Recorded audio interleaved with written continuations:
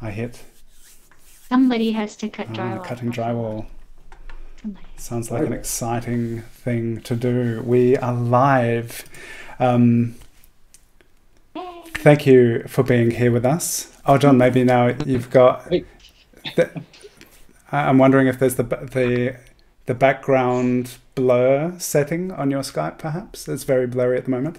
But everybody, welcome. So nice to have you here for episode 29 of Drawn Together, and we're joined today by John Ofori. We're just figuring things out. We just had figuring out some sound issues and overheating phones and all these fun things. We get to learn so much about the possibilities and limitations of our technology here. And shoes. It's great to hear what shoes everyone's wearing in the chat.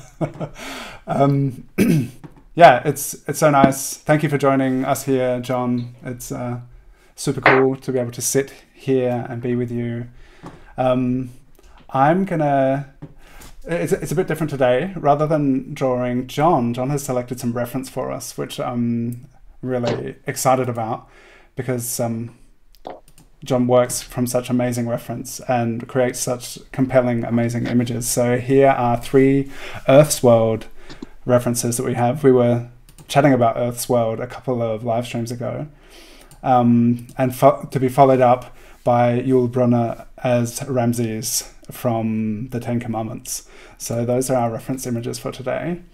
And if you'd like to grab those, hopefully you just took screenshots, or you can follow the link in the description on YouTube, and you can download them to draw along as we're working.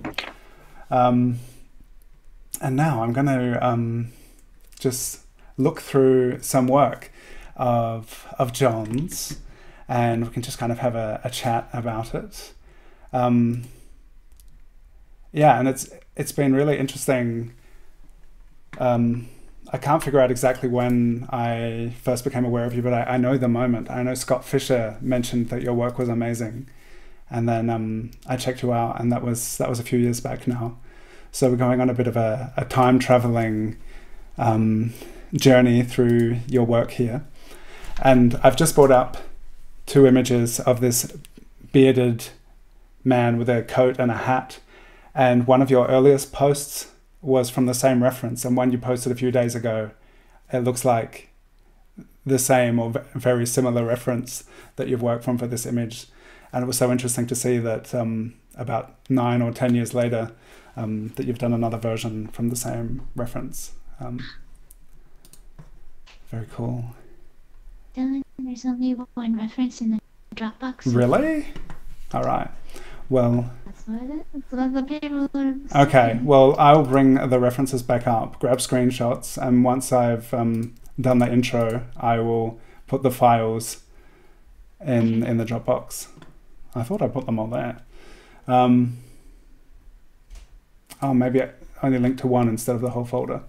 So those are the references. And This ink painting makes me want to paint. This is the one I shared yesterday. yeah, so nice. And yeah, and there's some pretty early ones. And I'll just mention what's there. And if you want to weigh in on anything, if you can remember, if you have a vision of what I'm talking about, John, feel free, because we'd yeah, just love to hear from you. But there's one you've drawn on Ralph Lauren paper. It's really, which you said was a work sketch, was pretty cool. And a sculpture figure here. I have quite a few images here, so I'm just going to flick through them because I found it really hard to narrow it down because there's just so many wonderful, compelling portraits. And yeah, for a long time I've been really inspired by your use of color pencil, and there's such a lovely quality to your images, and this a sense of realness but exaggeration, which is just so enjoyable to watch and see how you work. And so we're kind of looking through these images. We're traveling through time. Here are some skull studies. And I think it looked like this was about like 10 years worth of work. A brief selection here that we're flying through. And definitely go check out John's Instagram account. All of our links to Instagram are in the description. J Ofori on Instagram.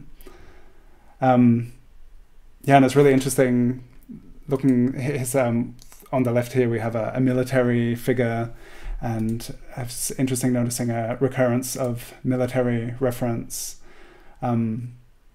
Yeah, for a long time I've really been inspired and intrigued by your choice of reference and the way you represent things. It's really cool. And as I was going through these, I just we don't have. John's muted at the moment.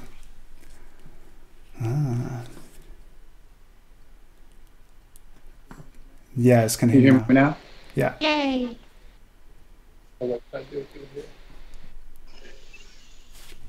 Okay. Okay, how about now? Oh, now we've got that works? There's a bit of feedback there. So maybe mute the other feed. I'll try that. Yeah. Does that work? Yeah, that's nice and clear. Okay. All right. Yeah, so a lot of those were from 100 heads. Yeah. Like a bulk of those. And usually I just try to find really good structured photos, good value structure, clear shapes, things like that. And when did you first start the 100 heads challenge? And have you done a couple of rounds by now? We've done 2. Me and my buddy Joe Martin, I went to college with. And we started that at least 4 or 5 years ago. I'd say at least 5. Yeah. And those are trial. The 100 head challenge was a trial, like to get through. Yeah. Absolutely. Every day, like it just played Power Hour. No, I haven't. Drinking game. Power Hour? You take a shot every minute for an hour. Okay. And so at first it's very easy, but about half hour in, it starts coming up way quicker. Yeah. Way quicker. So you're just taking shots, trying to recover, taking a shot. 100 heads is like the same thing, where you'll spend a couple hours on something, and then the next day you're still trying to recover from the 3 drawings that didn't work the day before, and you spend like 10 hours on a drawing, and then you have to start again and again, like 100 days. So it's some days are easy, most are a struggle, and you have to just kind of be okay with whatever the outcome. Yeah, it's I also heard recently from a few other people, some of the original Kanyo crew met each other through a 100 head challenge, and and that was interesting to hear about that, because it's intense. I've done some 30 faces 30 days things, but to really make that commitment to doing a portrait every day, and just can just see the time, the quality, like you haven't just what am I trying to say? They're not just brief sketches. They looks like you put a lot of work into your. Yeah, I'm slow, and I kind of like to bounce around to different drawings. So some will sit there for like a day or 2, or some a year until I get back to it. Yeah, wow. Yeah. And Shannon and I were kind of talking about art hoarding, and I have a lot of sketchbooks, so I forget there's some drawings in some sketchbooks. Yeah, I noticed. And I'll go back and I gotta finish this. yeah, some of your so I've just got two images up at the moment. They're part of the same spread in a sketchbook, and yeah, the sketchbook pages I've seen on your Instagram, they look really amazing. Do you have like a regular or disciplined kind of sketchbook practice at the moment? Well, it's every day. I try to draw something. I'm starting something new and refining something that's already there. Mm-hmm. So the thing I'm starting new, that's usually the warm up, and doing shapes and things like that, and then I'll figure out what I want to draw. Yeah. And then I will probably finish what I was working on previously, and then continue. I'll probably work on like 2 or 3 things. Yeah, cool. Yeah, and I noticed in that it looks like in the sketchbook practice where you've often got shapes, like it really can like see the kind of the constant study and kind of process of learning, and it just looks really cool together. And it flows into a really interesting compositional element when you've just got these kind of 3-dimensional forms floating next to the portrait, and yeah, it's really inspiring to observe the practice that you have.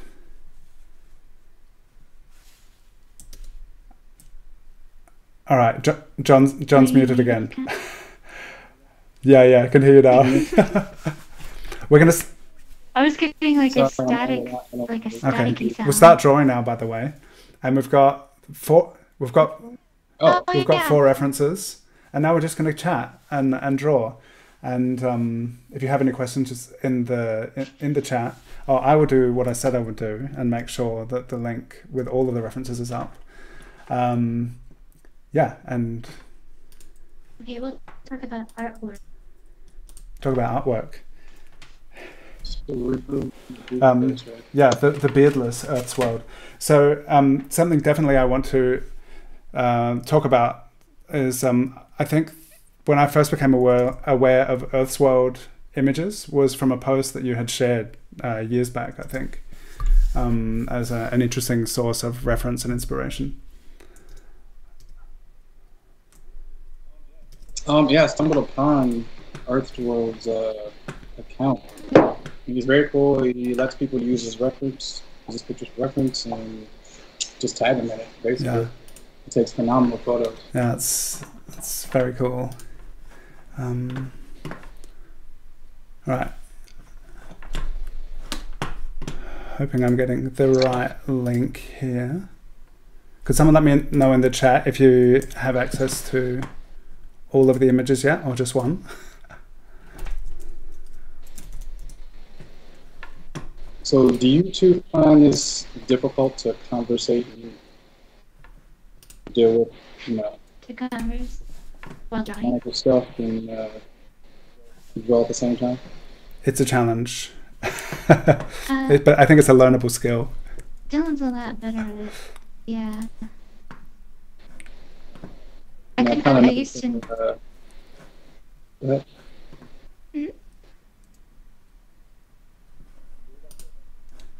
What were you about to say, Sara? Sometimes when you talk, John, it's accompanied by a little static that I can't sometimes hear through. But it's not me being a bad conversationalist while trying to draw. But it's part of it. I was gonna say I used to be able to not do it at all ever. And if you watch the early drawing togethers, it's a little more apparent. Or like I'll do what I just did, and I get like fixated on one little thing while I'm trying to figure out like the next word I'm gonna say, like, and then I realize I've been drawing this dude's ear for like 5 seconds. Well, I know from a couple of the dudes,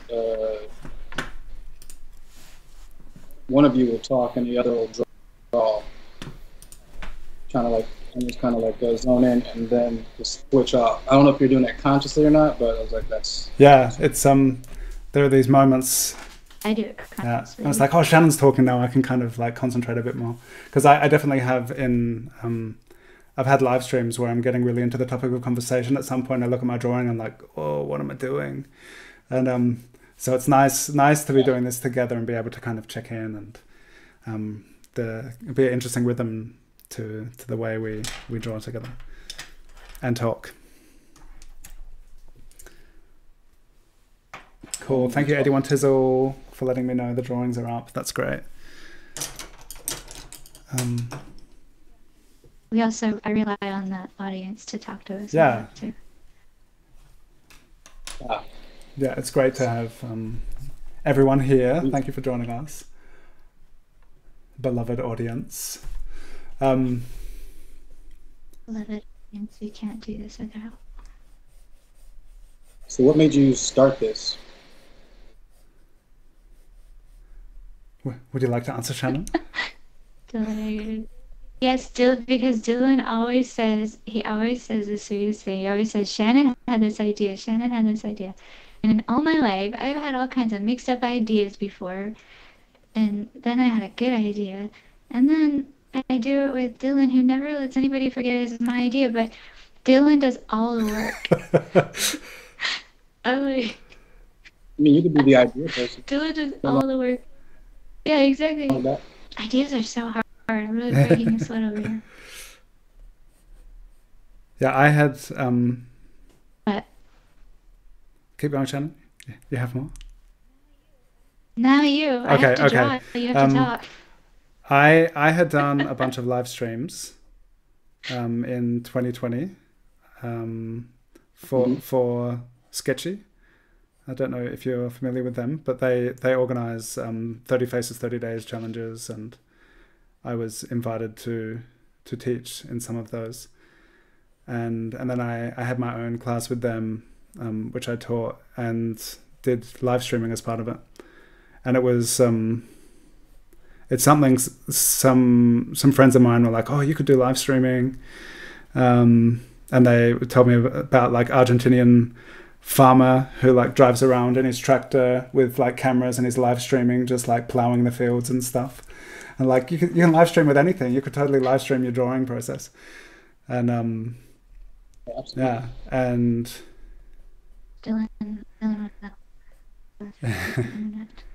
and so I had, in 2020 I did it, I think for half a year. It was almost weekly with Sketchy, and then I didn't do it for a while.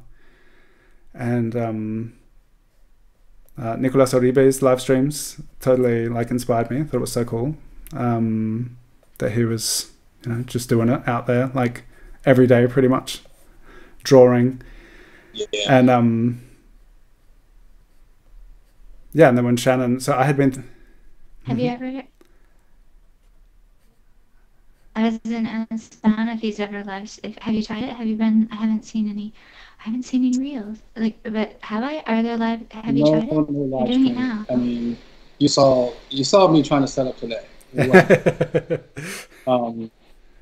I'm trying to get better at it. You guys are helping me. Cool. Sure. Yeah, for sure. But I'm just like recording things and I'll post it later. Mm-hmm. If you ever have any questions or anything, or it's totally different. Like there's so much learning, so much along the way to like figure things out, and there's like there's constantly so many things you could do. And the choice to be like, okay, how do we figure out how do we do this stuff? And whenever, if you or anyone watching ever has any questions about like doing this stuff, then feel free to ask, because it's we've kind of dived into this practice and learned a lot of stuff along the way. And and the whole what makes it so cool is just like hanging out and chatting with friends, and it's just such a nice way to create together and get to hang out and talk to awesome people. And for the people watching, when we see the work that people are doing as they're drawing along, that's really wonderful. And you get random scary sounds. As the pencil shot, like, yeah, like a kitten. Cool. Like, I have a manual one. Like a dinosaur. It's too bad. Too loud. Dylan, I have questions about live streaming. I don't bother you about live streaming. I'm like, gosh, I wish I could figure this out. I can't bother Dylan about this now. Sure, go for it. Bother me. Try and bother me. No, I can't Okay. think of any. We can both learn at the same time if you just... I think the secret is just to do it. Like, you just gotta do it. And then you have to be strong enough to, like, keep doing it when nobody comes to my live streams. Which I'm not strong enough to keep doing, turns out. Like, if I do a live stream and then I just get, like, overwhelmed with the realization that I'm here and, like, I don't know if it... Oh, and, like, my YouTube channel is, like, fizzled out. I had, like, a radio moment on the YouTube channel, but now I have to draw again because now it's, like... Anyway. But you want to do it live, or you want to do like the voiceover over a video you've already shot? That I can do if I apply myself. Shannon's really good at editing. Like, I've been... But it's a very time-consuming process. It Yeah. takes so long.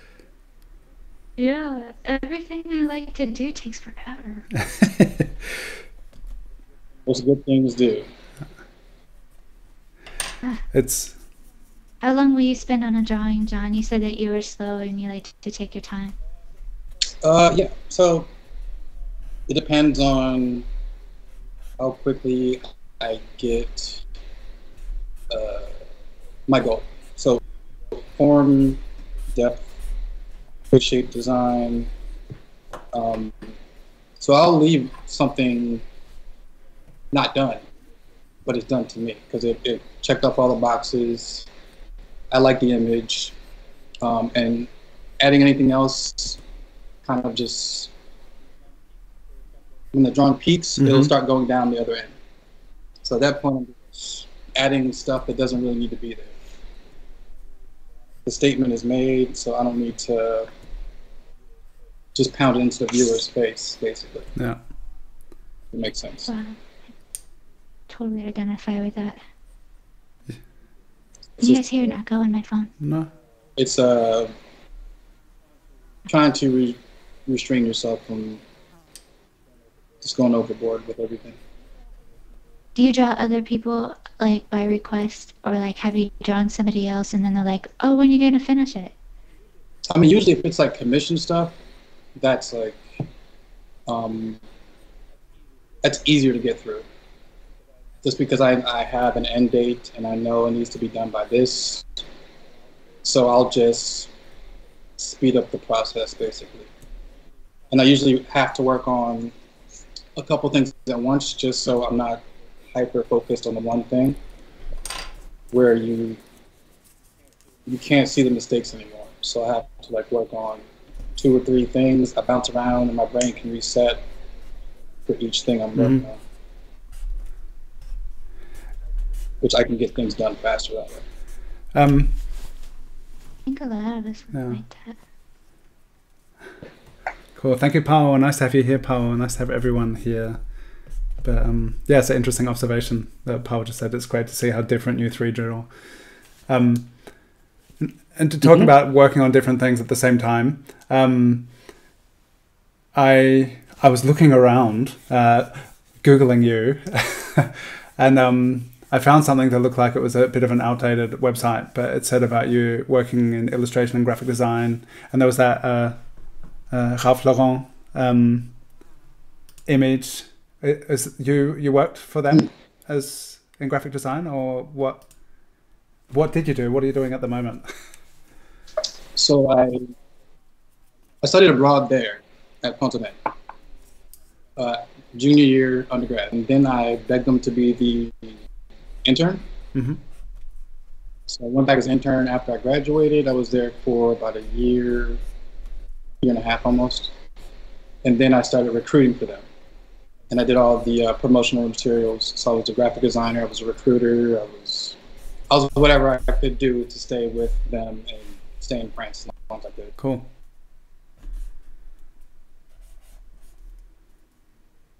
and you're in New York now? I am in New York. In Brooklyn? Yeah, Brooklyn. And Shannon, where are you? I'm in Bloomington, Indiana. Yeah. Yeah. It's really Indiana-y here. What does that mean? I don't even know. I was wondering the same thing. It means there's helicopters spraying shit on the corn. That's what it means, I think. And that was more like a last month thing. No, I haven't been outside in a while. The camera that shows John's It may be work is because too it's bright. yellow. Yellow is just so light. It's yellow, yeah. Yeah, it's yellow. gonna get dark in a second. I usually start light to get the shade. And everyone can share their work after this. If you're posting on Instagram, you can use the hashtag drawn together, and then you'll be able to see what work people have been doing. And I'll be sharing.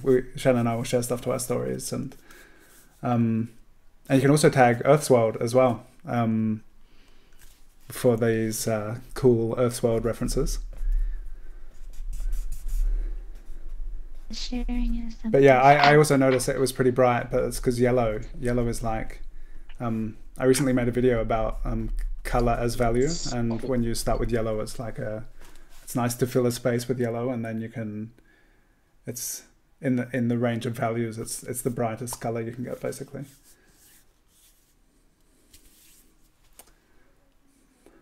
I was liking how in some of your drawings, John, you have like, it's all the same color, but there's like two pencils, and like one will be like slightly off hue to the other one.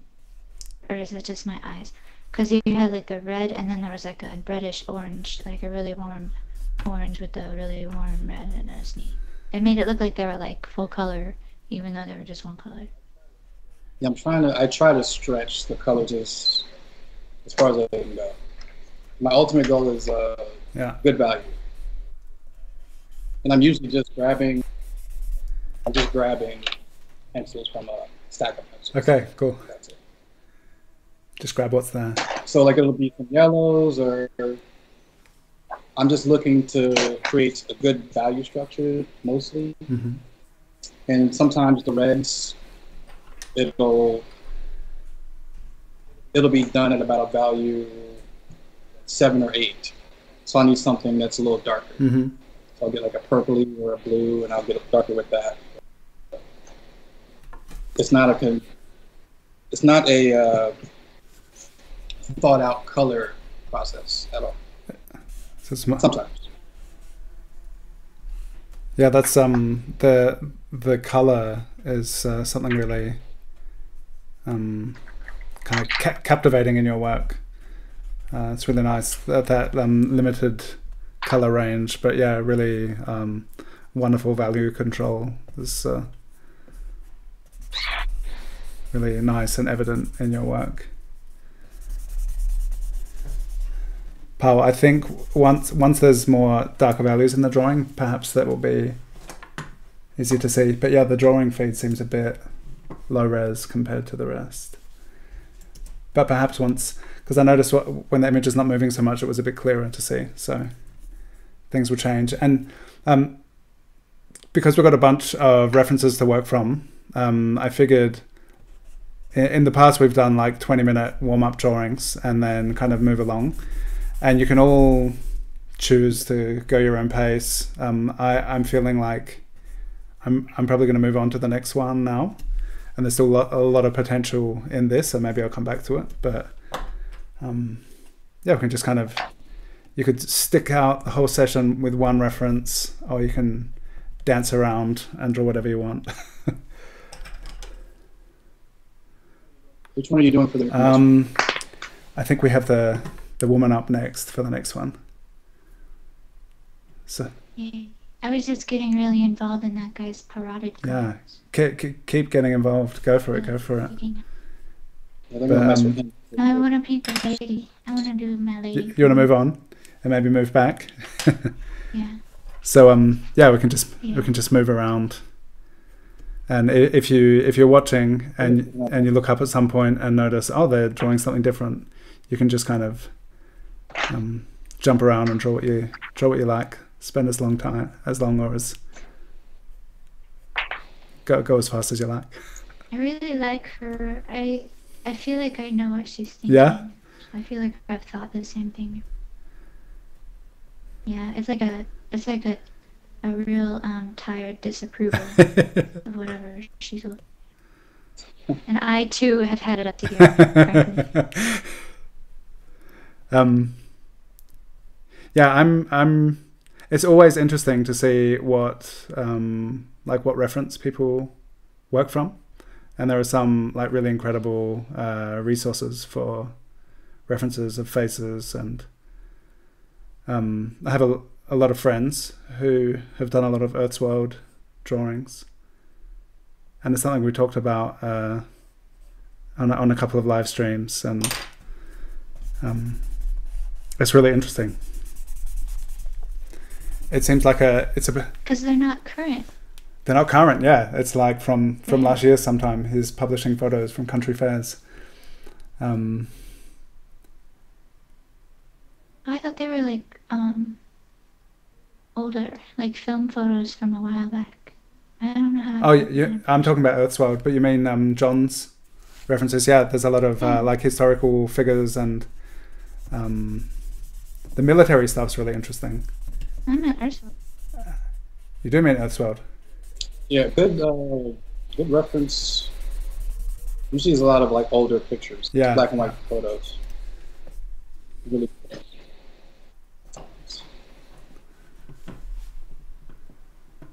Yeah, John. How do you get drawn to the military pictures? Is it the quality of the studio lighting that they're being photographed in, or is it more? Usually, in you have larger just blocks and shapes in there. So like the uniform's gonna be one color, medals are another color and shape. The head, so everything's kind of just separated really nicely. And if you can stay disciplined, as far as like keeping your shape separated and your values where they should be, you can come up with a nice image for your brain to do. I love that drawing of Malcolm X too. He has like this really like the iconic glasses, and like he looks like he's in a military photo. His stature. Yeah. He's lit. Oh, yeah, just so handsome. Yeah, I'll bring that one up again. No, I've got two of them. I've got James Baldwin and Martin Luther King, and then here we go, Martin Luther King and Malcolm X. Yeah, that's such a nice crop. Just a little bit of the collar of the jacket, and that was something when you did the Black History Month series. That was really cool. I think when you do that, and I saw there were a couple of other artists in 21 doing Black History Month portraits. I also did some Black History Month portraits, and the thing of like choosing historical figures and really using it as an opportunity to get acquainted with people's stories and work and what they have done, to get acquainted or to deepen that understanding of what they did. It's a really a powerful thing to do, I think. And I remember seeing your work back then, and I can't remember who else I saw was also doing it. There was like a series of really awesome, informative. It was just like a great opportunity to dive into Black history, and that was it was really interesting for me, being from Australia and living in Germany. And it's interesting because whatever happens in the States has had and continues to have such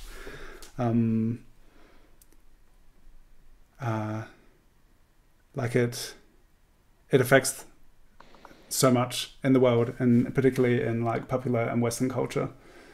And and so there was... For better or for worse? What's that? for better or worse. Exactly. Yeah. And in that month, I also I got to learn more about the African diaspora in Germany, where I'm living, and until that point, I wasn't really very aware of the colonial past of Germany and of like Afro-German culture, and that was a really interesting opportunity to like to learn and kind of dive into some really important and powerful recent history and also contemporary stuff that's going on as well. Yeah, it's for me it was always a good either refresher course or it was me learning things too, doing a deep dive. Because some history stuff is a little too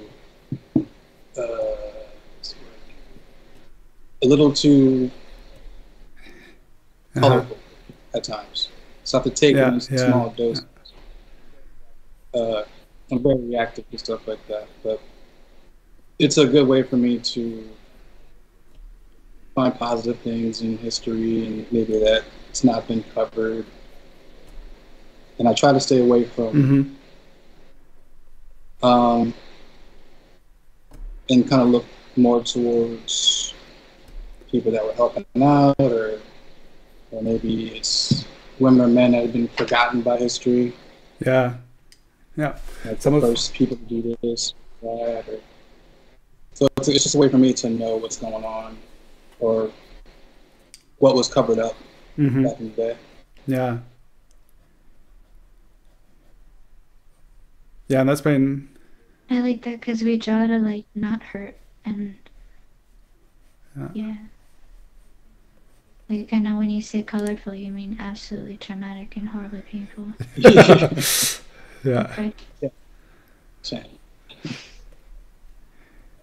I don't want to say that. Yeah, and that's it's that I feel like that's really interesting. I don't know if it's now more so than ever in my life, just the last few years. It's just like constantly intense, and it's also it keeps on harking back to a lot of historical stuff and a lot of contemporary stuff that's happening, and I'm often wondering like what can we do with our to educate and inform ourselves and then potentially others, and just to keep learning, and and I really love some of the sports stars, like when you just share like one sentence about their history, like this guy who'd hit more home runs than Babe Ruth. Where was it? I've got. I had a drawing up. I'm not a pencil bit. I didn't catch everyone's names, but that was so interesting when because and even now it's like I know the name Babe Ruth even though I know very little about baseball. And then right now in this moment being like that was so interesting and being like, oh, what's the guy's name again? And then maybe I have another version of the image in the back. The United States had like a whole separate league, Hank like baseball. Hank Aaron. Yeah. Oh yeah, Hank Aaron. Hank Aaron. They had Negro League. They had them separated for a while. Yeah. My dad was a huge baseball fan. Not huge, but he really liked baseball. All my knowledge of baseball comes from my daddy. But I can't get into it for some reason. So I've always wanted to get into it, but I can never get into it. As a spectator? I don't It's like the slowest sport. What about ERA? Have you ever watched cricket? Oh my goodness, no. That's a whole. That is a slow sport. That's a whole different. The games go. Is it even a ball game? I don't know what's exactly. It could go on for days. There could be no winner. Yeah. aware of it and have been around it, but it also didn't really captivate me. But yeah, they can go up for 3 days, a cricket match. I mean, that's big in Australia, yeah. And do they get to sleep? Yeah, they get to sleep. They also get to stand around a lot. It's 3 days no sleep. It keeps getting weirder. I mean, that would be as the game progresses. That'd be better. Yeah.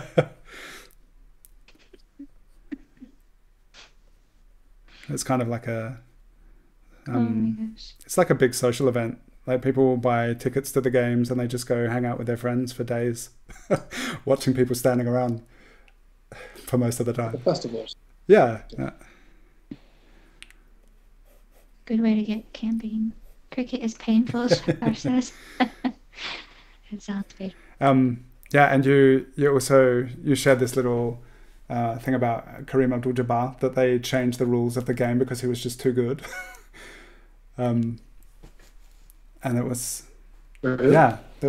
I have a few things in the background. Where was it?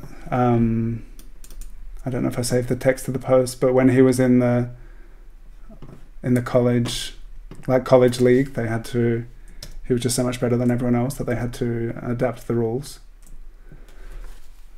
Are we talking? Yeah, basketball? Different game now. Basketball is exciting now. Basketball was like, oh my god, these people are. It was Yeah. It was. Sure. It was. Superhuman. Yeah, and that's just something, like in the act of drawing, like just choosing someone who's done something, interesting, and also just like everyday heroes as well, and like choosing to focus our attention just on that person's face for an hour, or to like dive into their story or listen to audiobooks and stuff about some history about these people as we draw them. It's just such a like enriching, rewarding experience. So with your and you also mentioned for this session about perhaps drawing a historical figure, and I think it's a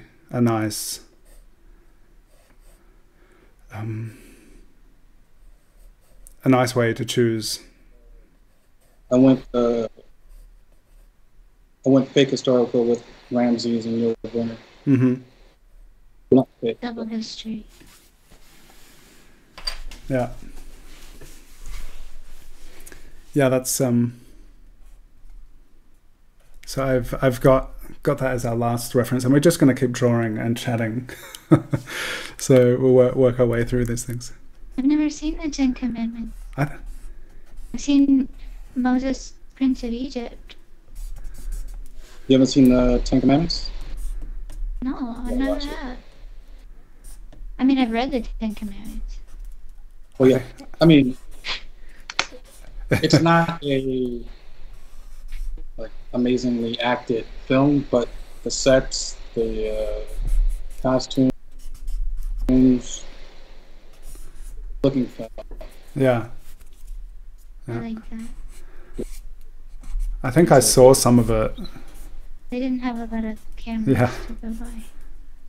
I think I saw some of it like when I was a kid.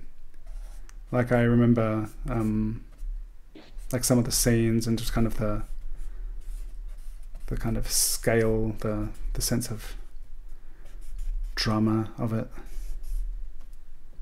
It's interesting just think about it now. I think biblical movies. I think it was at my grandparents' place, who are not Christian. Maybe it was just on, and yeah.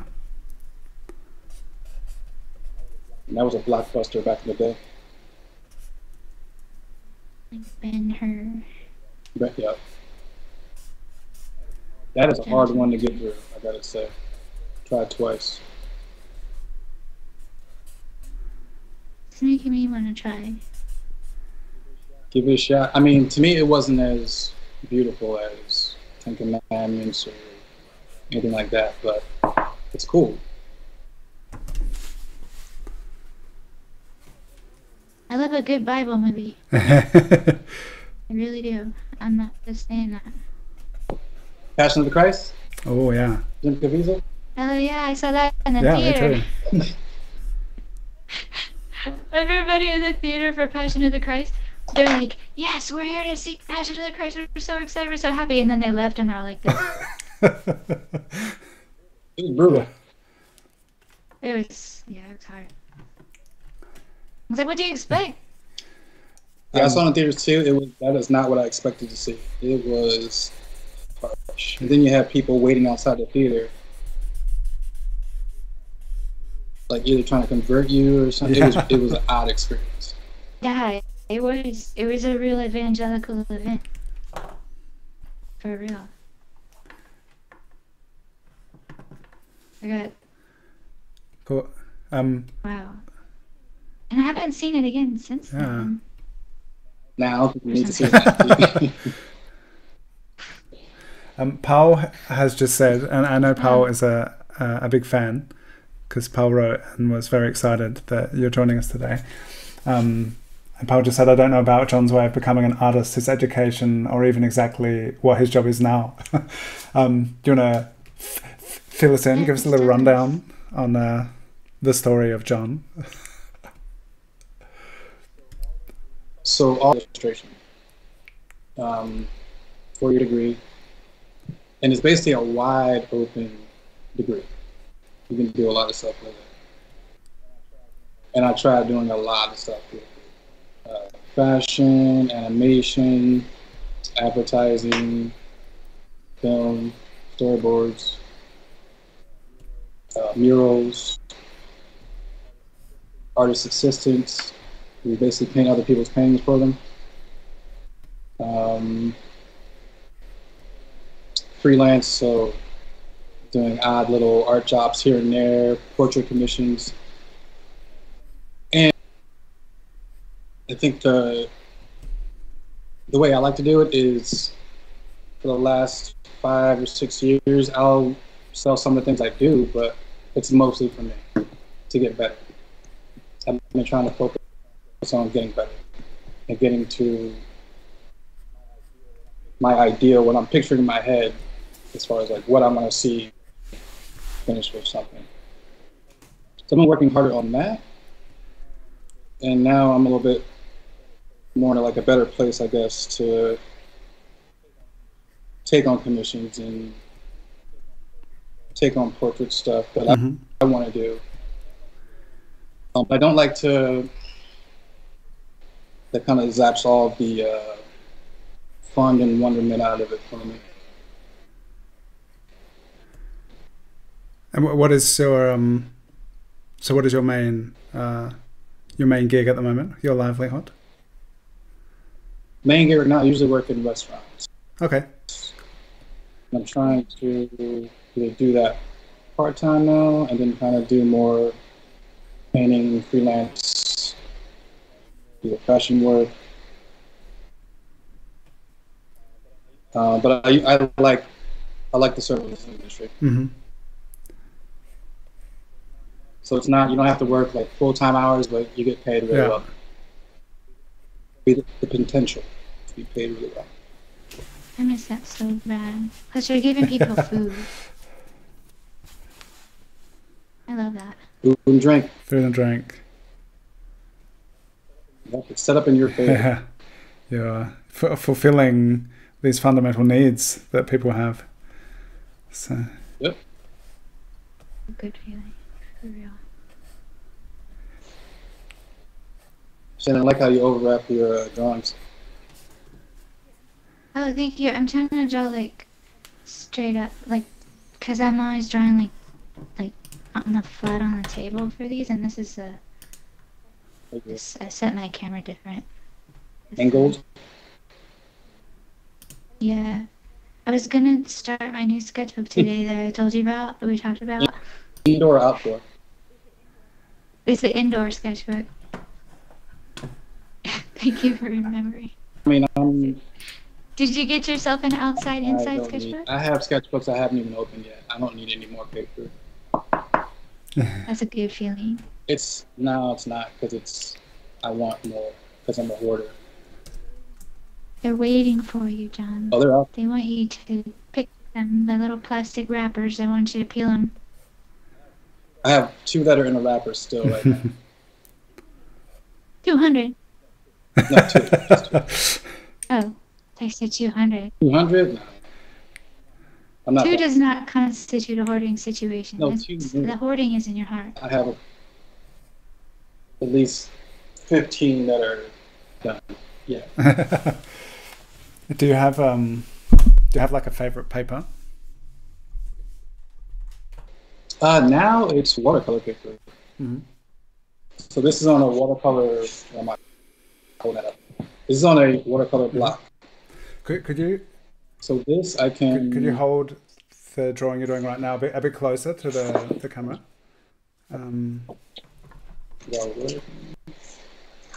It's a bit pixely, but maybe I thought if I get a bit closer and hold it still for a moment, yeah, like that, if it will kind of shift into focus. It's pretty cool. So the watercolor paper has like a bit of. It's pixely like usually. Bit of I mean, this is hot press, so it's a little textures, but it's smooth. Yeah. Yeah. Like hot press. Mm-hmm. Yeah. So with this one, Where's that? I don't have to just leave this as a drawing. So if I ever want to paint something or paint a background in there, or just gives me free reign to do whatever I want. Yeah. So I just like more options. Cool. So the watercolor paper gives me many options. I might have to look into some of that. Inside, not inside. I mean, you should have one for each, right?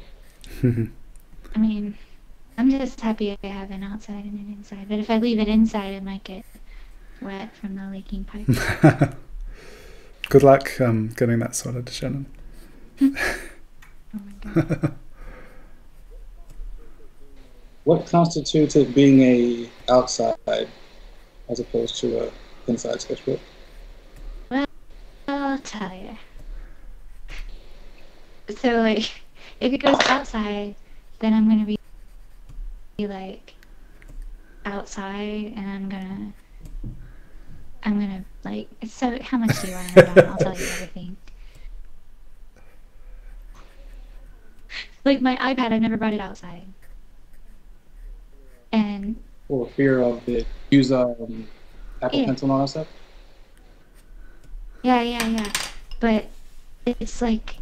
My iPad was born in 2016, and I think it's at the end of its lifespan, much like my plumbing in my house right now.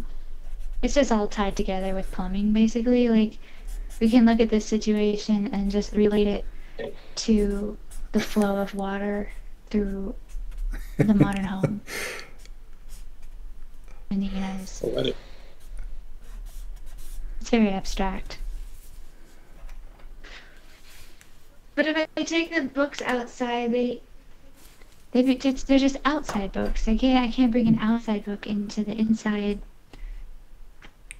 Are they stored outside? Like, what are you talking about? Yeah, I got it's a whole thing. I'm just trying to.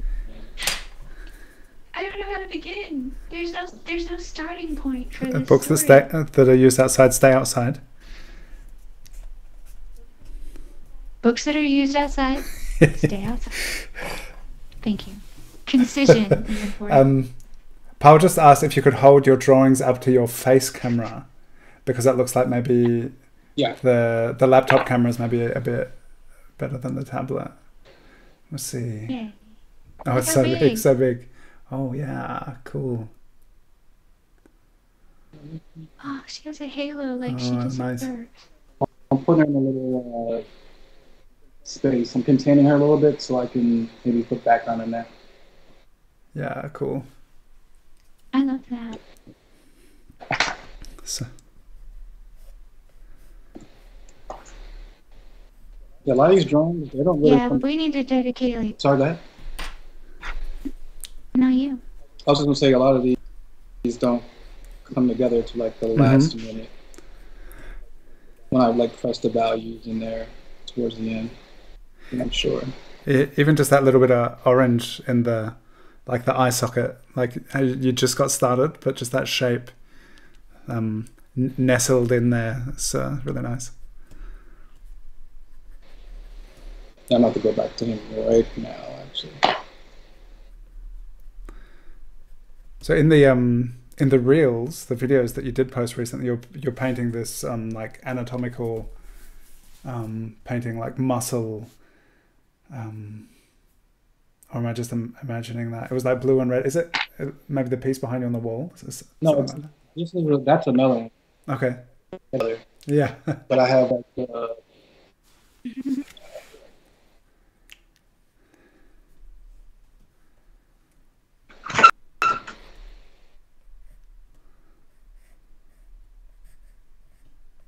Thank you, Star. I was just thinking about Star because I was drawing the mustache, and Star said that she gives a new meaning to the mustache, but there's so many.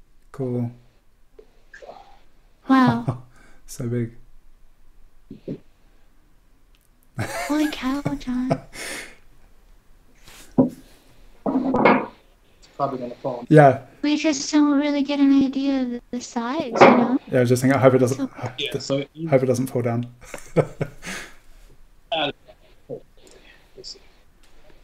I've been trying to get bigger and bigger and bigger. Yeah, cool. That's the plan. Do you have any advice for me for that, to get bigger? Just start getting bigger. So do you want to paint or draw bigger? I want to do both bigger, but whenever I start, I just shrink it anyway. And then I'm like, yeah, fuck this, I'm just going to little. I mean, it's taken a couple of years to like gradually get bigger and bigger and bigger. I'm sure there's a faster way to do it, but I was just trying to keep the skills I had small to get bigger naturally without like transferring anything or anything like that. But I want to be able to draw bigger, paint bigger. I focus on shapes. Mm-hmm. So pick out whatever shape that head is going to be, or that figure, or that landscape, or whatever you're going to do, and just blow it up. Make it huge on a huge surface, and then attack it. What I'm hearing is that I'm thinking about it too much, and I need to go for it. I mean, this is low risk. Yeah, you're right. How is forget? We all do. We all forget it. We're not even babies. Is it funny? That's like what we're telling people all the time, and then I just walk right into it. I'm like, how do I do this? But nah, it's low risk. Yeah, thank you. Let us not forget. I think once you're okay with just drawing off this stuff, or just your drawings just not looking good, if you're okay with that, and you can push through that, then you'll be fine. There's always a learning curve. So. I got that. When I have done big things, I often like do some thumbnailing or something beforehand, and because of the thing of like if it works small, like compositionally, that when it's big, if you're able to like nail that but make it big and more detailed potentially, that it's still going to work visually. It'll have in the same kind of compelling way that it does really small. So like we're seeing that image behind you now in a pretty small way, but it's actually really big. And that's something that I have done when I do big things. I draw them small and scale them up. But something I would like to do more is kind of I don't know if I do want to do it more, maybe, but I feel like I do. But just to go straight to big, like rather than figuring things out. But I don't know. If it was like a safe way to do it is to draw it little first. And I'd be like, if this looks good little, it'll look good big. Yeah. Yeah, I'm not there yet as far as like just starting big. Mm-hmm. I like doing something. Yeah. That's the thing. Like I like getting familiar with the subject. Yeah. I like that stuff. Totally. That was nice to observe. I think I'm over here trying to make it like a big mindset deal. Like, oh, when you paint big, is it like you're huge in your mind and you're taking up space like we belong on the planet? Like, geez, just do it. Oh, I actually saw recently someone that I met when I went to the IMC illustration masterclass in I think 2011, 2012, and someone I met there, Galen Dara, recently. Well, at least I only saw it recently. That they started using a projector to scale up sketchbook pages that they liked, where they'd done lots of like experimental stuff in the safety of this, you know, small closed book. But then to be like, oh, there's something really cool about this. I'm just gonna like project it up onto a wall, and take that as like the seed. The sketchbook page has these elements in it, which then, once they're put onto a large scale, can then be explored even further in a new kind of dimension. So you almost use it as like a thumbnail or starting point. And just and that was something I had not seen before, and I thought was a really interesting. So many people have such incredible sketchbooks, and when they're, because it's like it's this safe place that maybe no one's even going to see it, or you're just kind of like thinking on paper and playing around with ideas, and then the idea of taking something that's worked really well, like it has its own life within the sketchbook, but then if it's if you want to explore and scale up into doing something different, that maybe that's an interesting way to go about it. Like take the successes that you've had on a small scale and all the things that you feel good and comfortable with, and find a way to scale them up. Because I've definitely had the experience of trying to paint big and then being like, you know, having a crisis, thinking I thought I could draw. This looks terrible. What am I doing? And then it's super humble. Yeah, and then retreat back to the safety of something small and maybe venture back to the bigger surface. And but there was something, I did a mural in 2020. It was the first time I did a mural, and it was quite big, and I was kind of like, what am I going to do? And at that time I had a pretty diligent sketchbook practice, and I had been doing a lot of portrait sketches.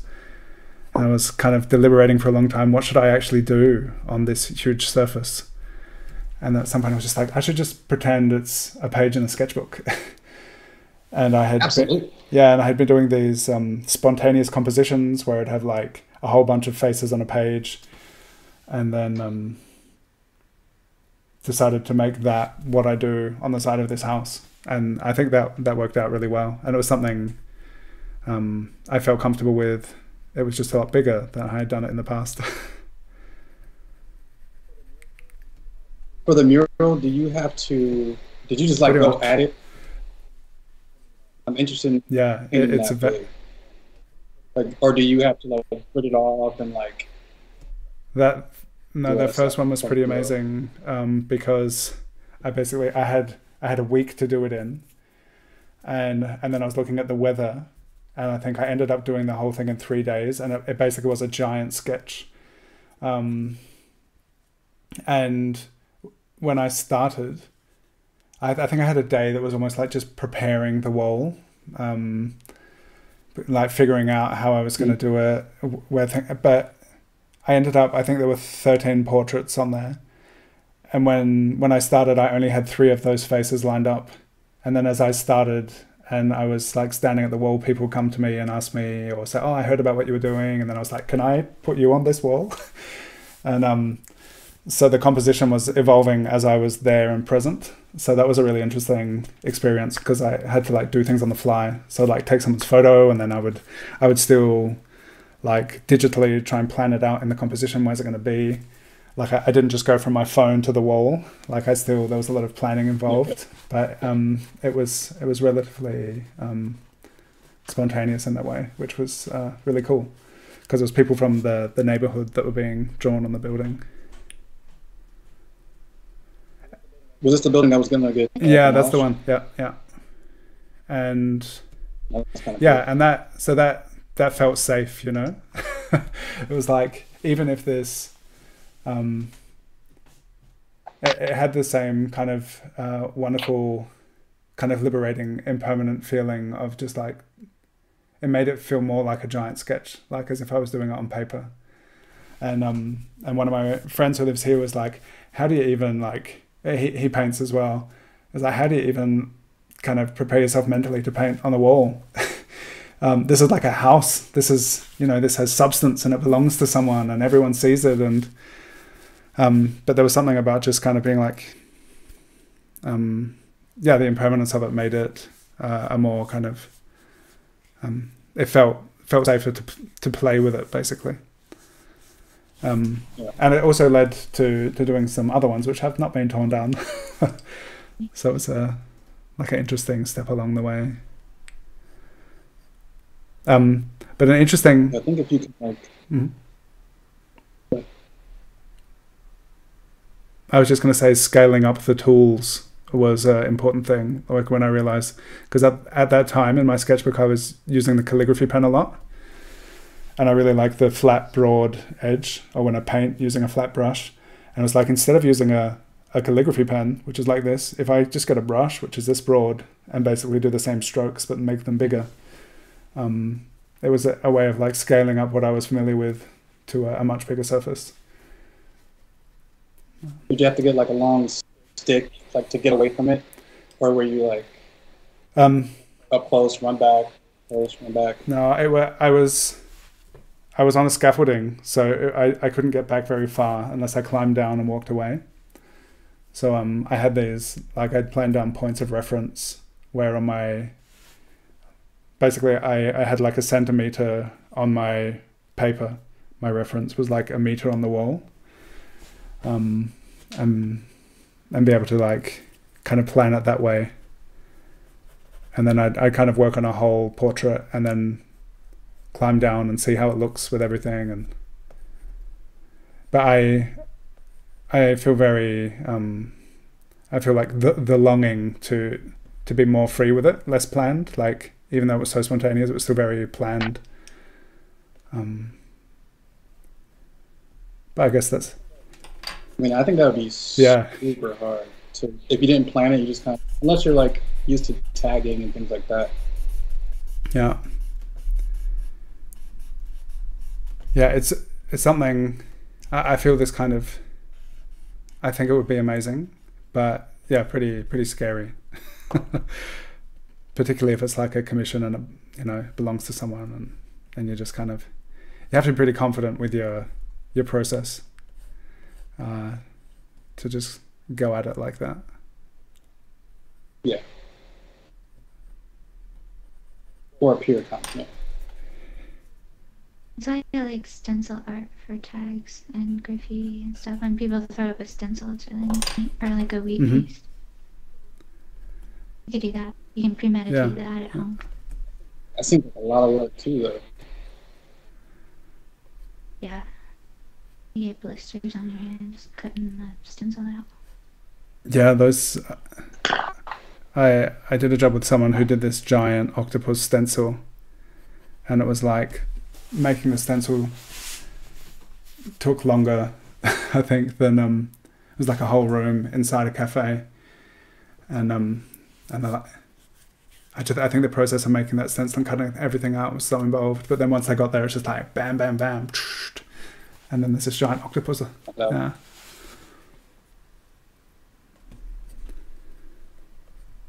That's why it's good. This guy is so wide. First guy. I went back to the guy. Yeah. Yeah.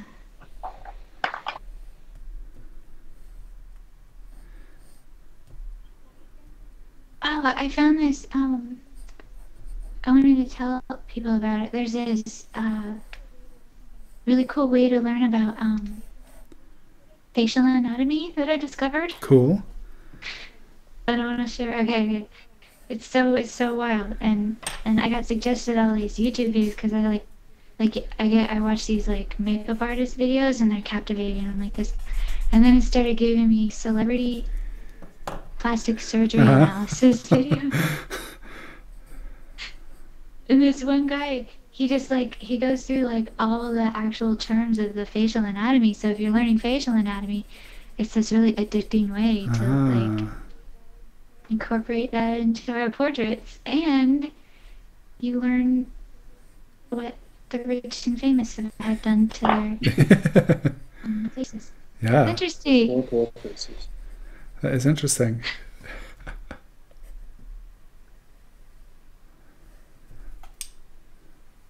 Is it? I don't know. Maybe it's just interesting. But anyway, facial anatomy. It really helps. Yeah, totally.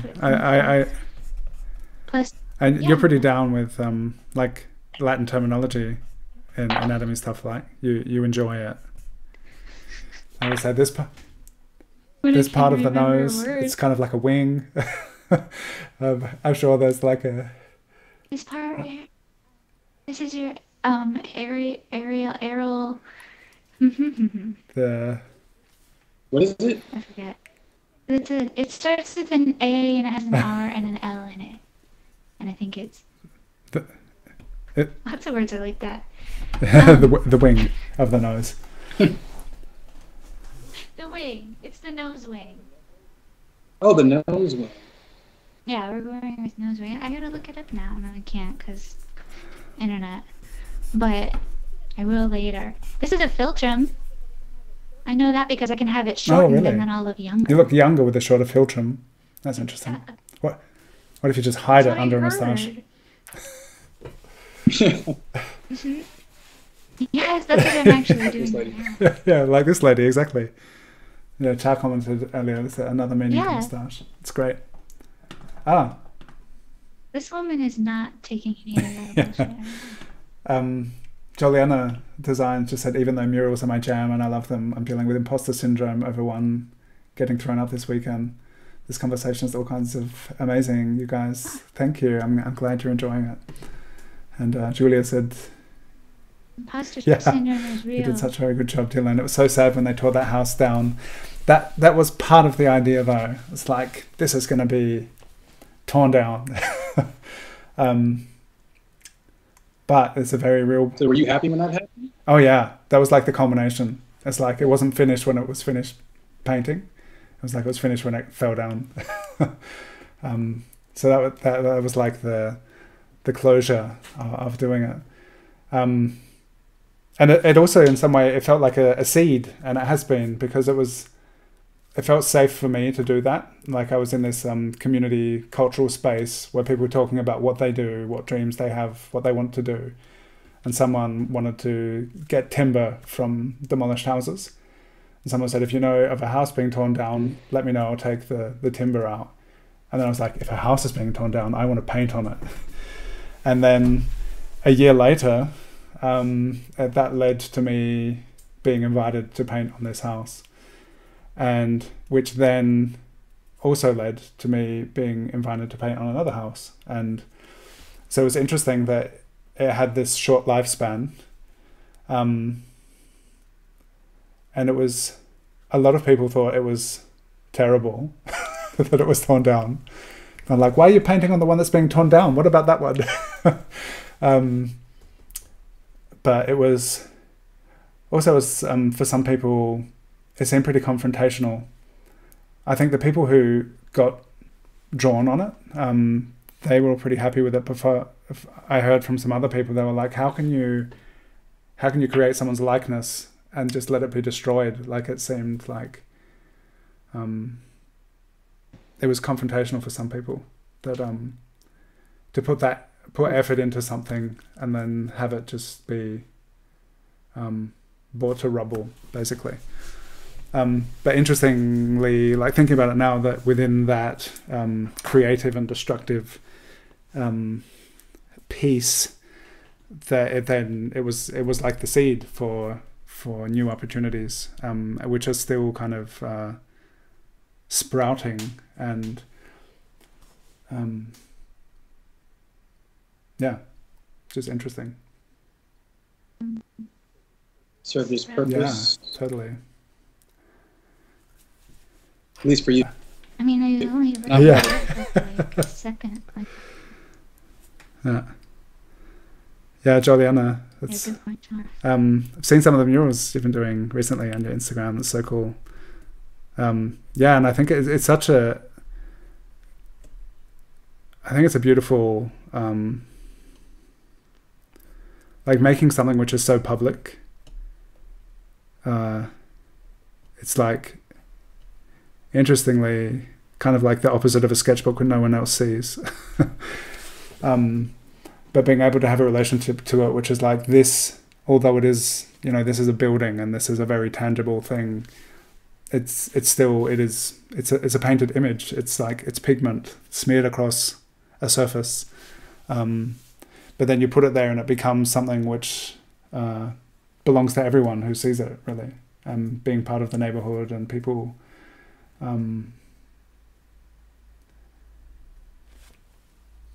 people having their own kind of association with it. What's the difference between that and YouTube? Like, we're still putting it out in public. Yeah, interesting. It's like lives in this digital... What was that? So even if it's still not physically there, it exists. Yeah, they can't yell at us. Only in the comments with caps lock and exclamation marks. Yeah. Although that hasn't really happened yet. How dare you make this art out of light and electric stuff just to have it dissipate and decay?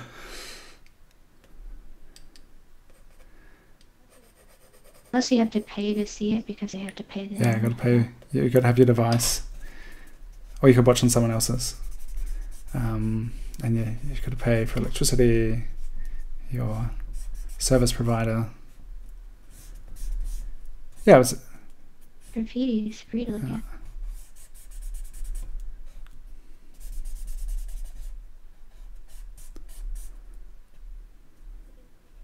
What's the biggest thing you ever painted, John?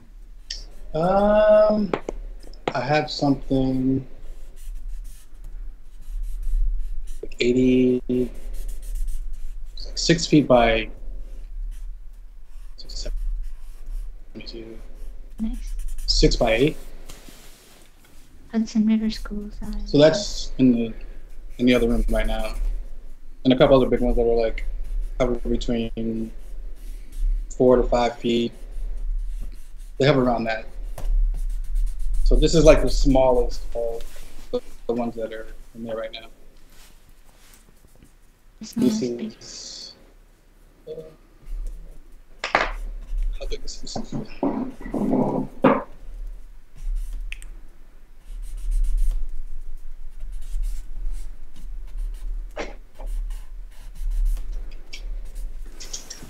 I have a great big panel in the shed I was supposed to paint a portrait commission on that I haven't yet. 31 by 24. That's how big it is too. It looks big, and then I think I'm gonna paint on it, and then I'm like, it's just too small. It's gonna look weird. But like, wait, how big is it? Get like a 24 by 36. I mean, it's big, but it's like 2 by 3 feet. It's big, but like, I'm like, if I paint this guy's face on it, it's gonna be little, and then I just get stuck there. Wait, how big are you painting the head? I should paint him like this big in the middle of that 2 by 3 foot thing, and he's like an inch tall. No background. Yeah. Yep. That'll be $3,000. I'm an artist. That's a great idea. I'm an artist. I can do whatever I want. Definitely. It's about freedom.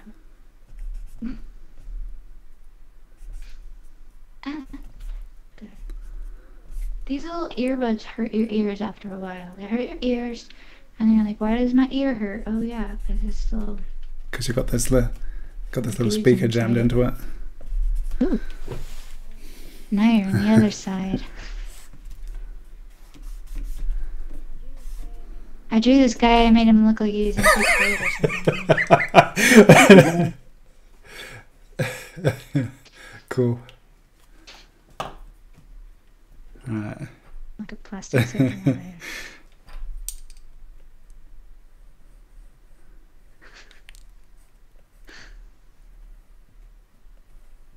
And I'll be looking at ladies' filters, won't you? Yeah, I won't be able to get enough of people's filtrums.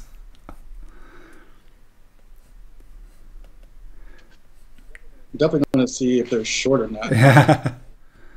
You have to. This filtrum's pretty short, right? Kind of.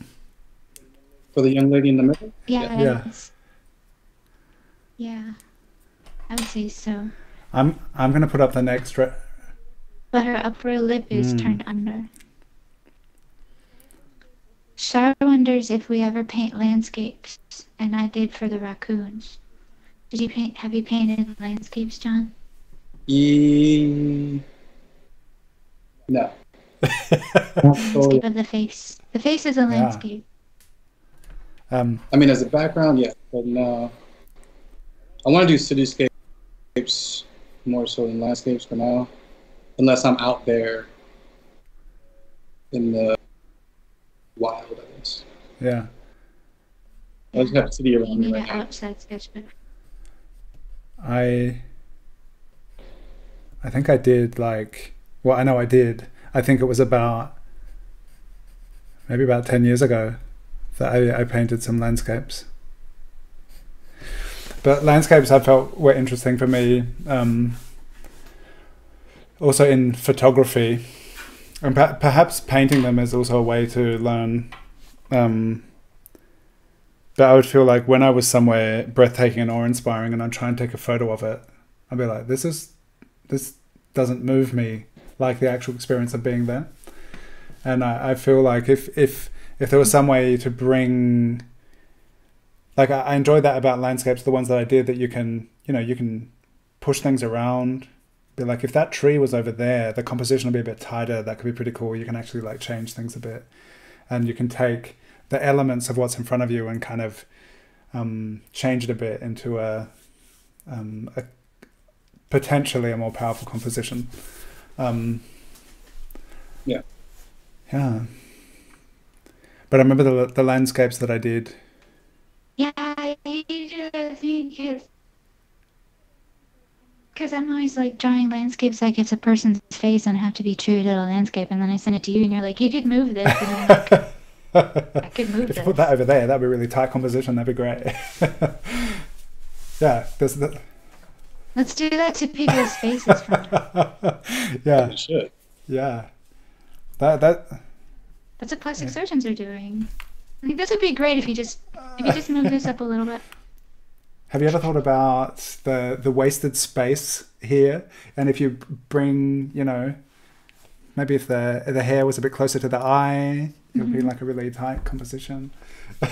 Yeah, this part right here, it's not really doing anything.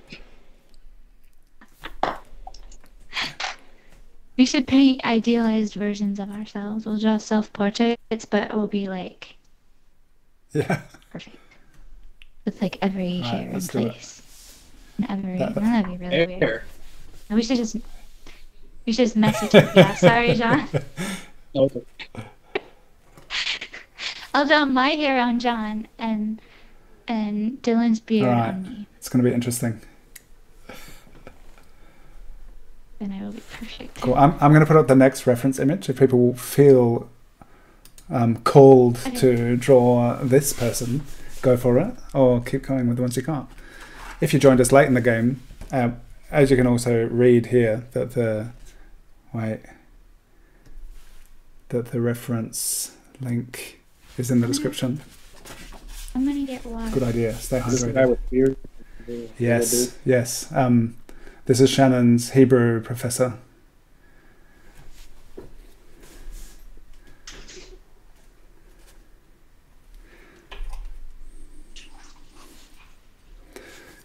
So you said before we went live that you lived in Florida. Where did you grow up? I grew up in Philadelphia, then Maryland. Went to Maryland about 8th grade. And in Florida was Okay. went to college in Sarasota. Stayed there for 7 years. It's very comfortable down there. It's wild. but it's comfortable. Yeah. I mean, I couldn't live there today.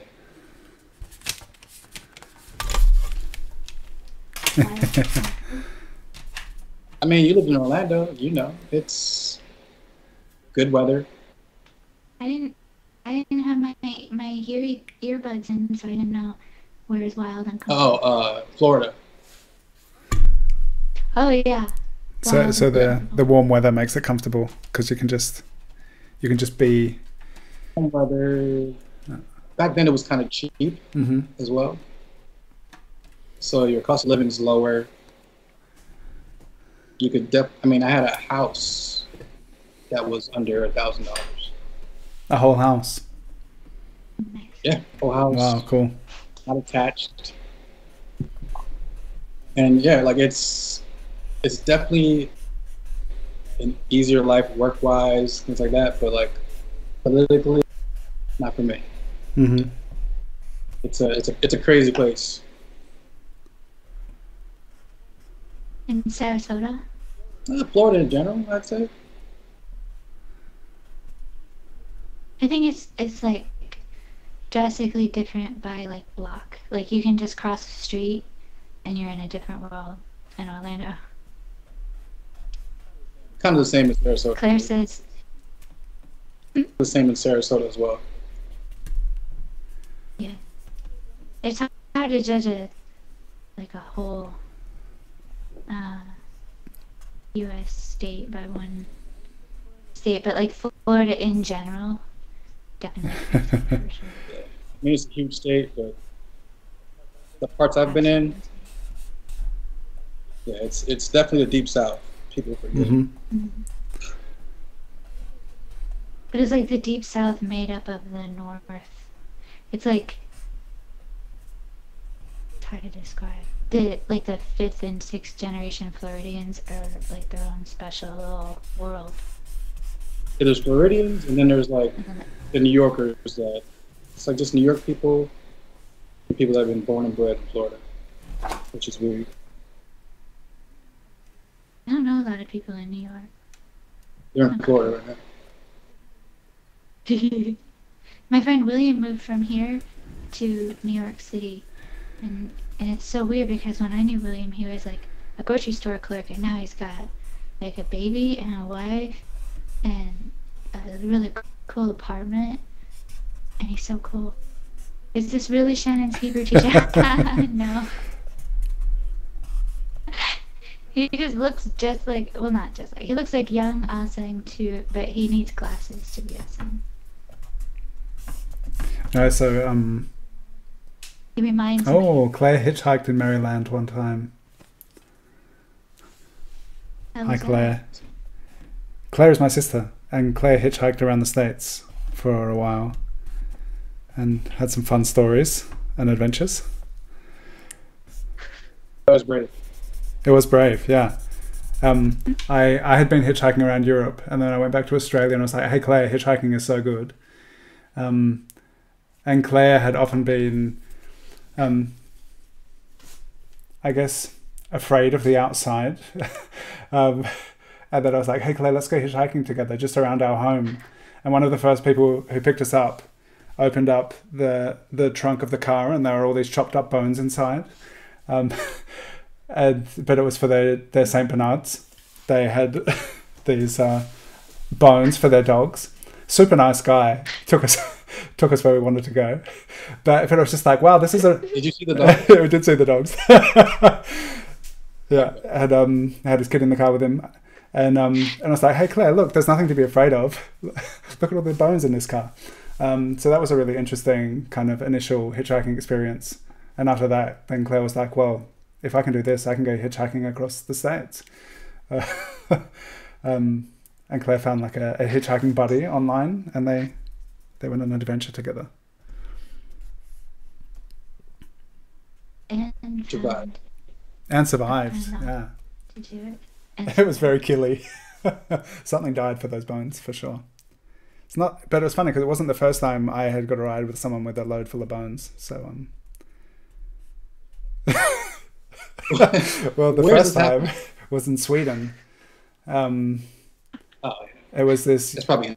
It was a truck driver, and he. I don't know what the deal was, but he was driving a truckload of bones, and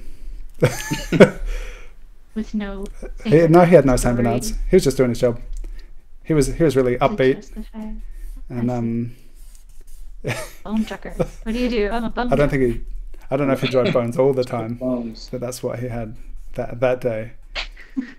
Yeah, and he took me where he was going, and he's like, "Oh yeah, I can take you to that place, but I just need to do a detour because I've got to take this load of bones to this place deep in the forest in Sweden." I was like, "Okay," it worked out. I can take you, but I have to get evidence. Yeah, right. Yeah. Can you touch all this for me?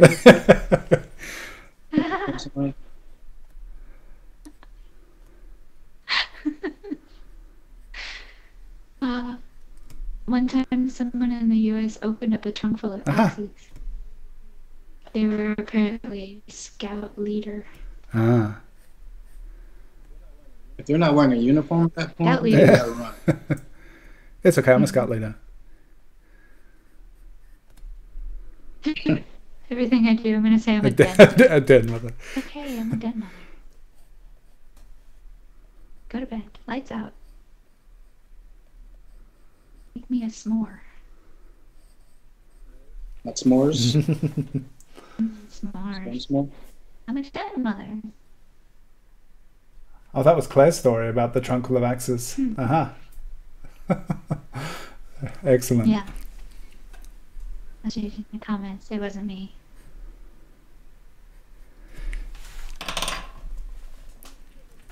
I've only ever picked up hitchhikers. I've never been a hitchhiker. Thank you for. Is this in the U.S.? You're picking up hitchhikers? Yeah. I picked up a pregnant hitchhiker. They have to be female for me to pick up. They have to be female and smaller than me. Okay. And pregnant in this case of this hitchhiker. It's interesting. Boy, yeah. She talked a lot. I mean, I'm sure she had a story if she's pregnant and hitchhiking. I don't think it was true, honestly, John. Her story? The story, it had some fictitious elements. Not that I mind. I mean, I like a good story as much as anybody else. But yes, I did give her $10 and tell her to get out of the car. Nicely? Or... As nicely as you can. And then I went back later and I checked on her and she didn't remember me. But maybe her babies will remember me. Maybe her babies will remember. Because she said there were 3 of them. She was pregnant with 3. She was. But that's what she said. 3 babies. That's crazy. I don't know. Oh. That's what she said. So she's having triplets? She said she was going to have triplets. Wow. I think she was just like maybe she wasn't real, like maybe like it was just like a thing in my life that I had to do.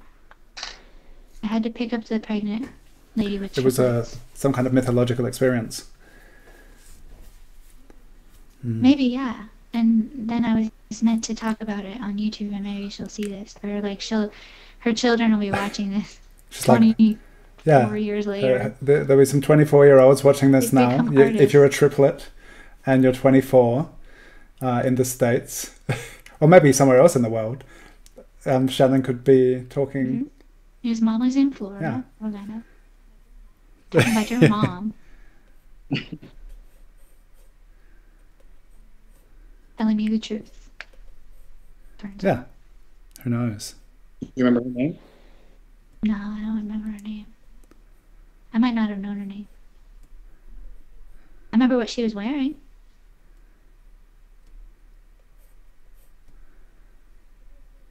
Triplets would be cute, but very expensive. Yeah. Definitely. I haven't seen him for a while, when I was hitchhiking around, a friend, we were loosely planning a hitchhiking adventure together, and he had traveled a lot, and he was like, how about, we actually had this really, we thought we could make a book about it, about just hitchhiking around. It was like, yeah, and everywhere we could go, we could just make up characters for ourselves and introduce us as someone else.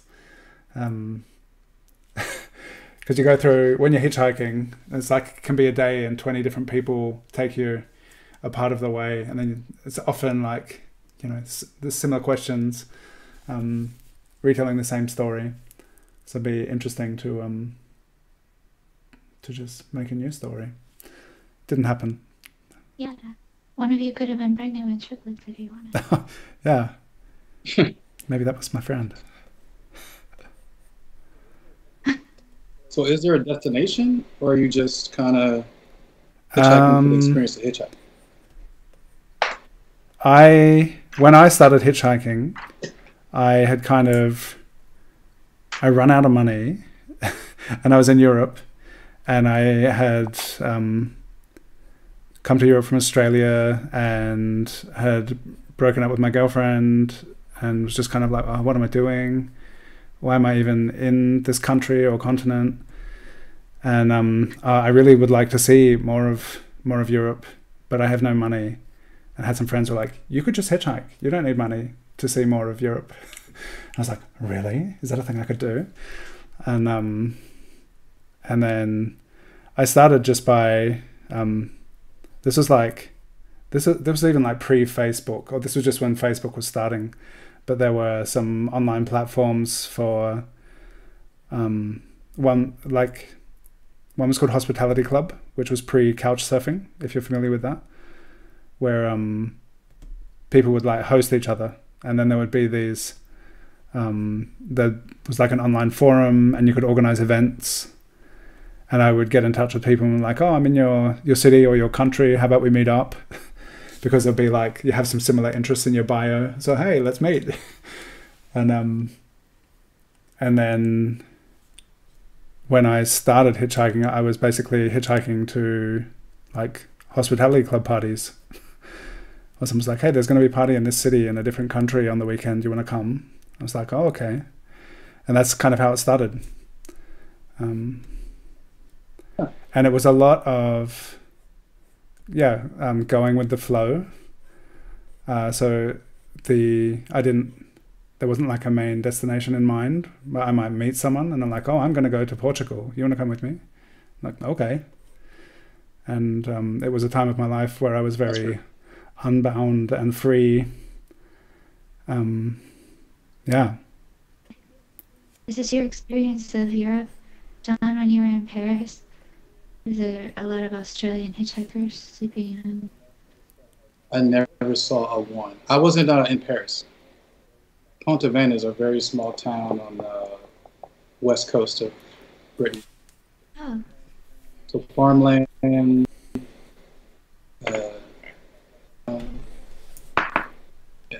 Didn't have a what? What part? All French. No stoplight. No stoplight.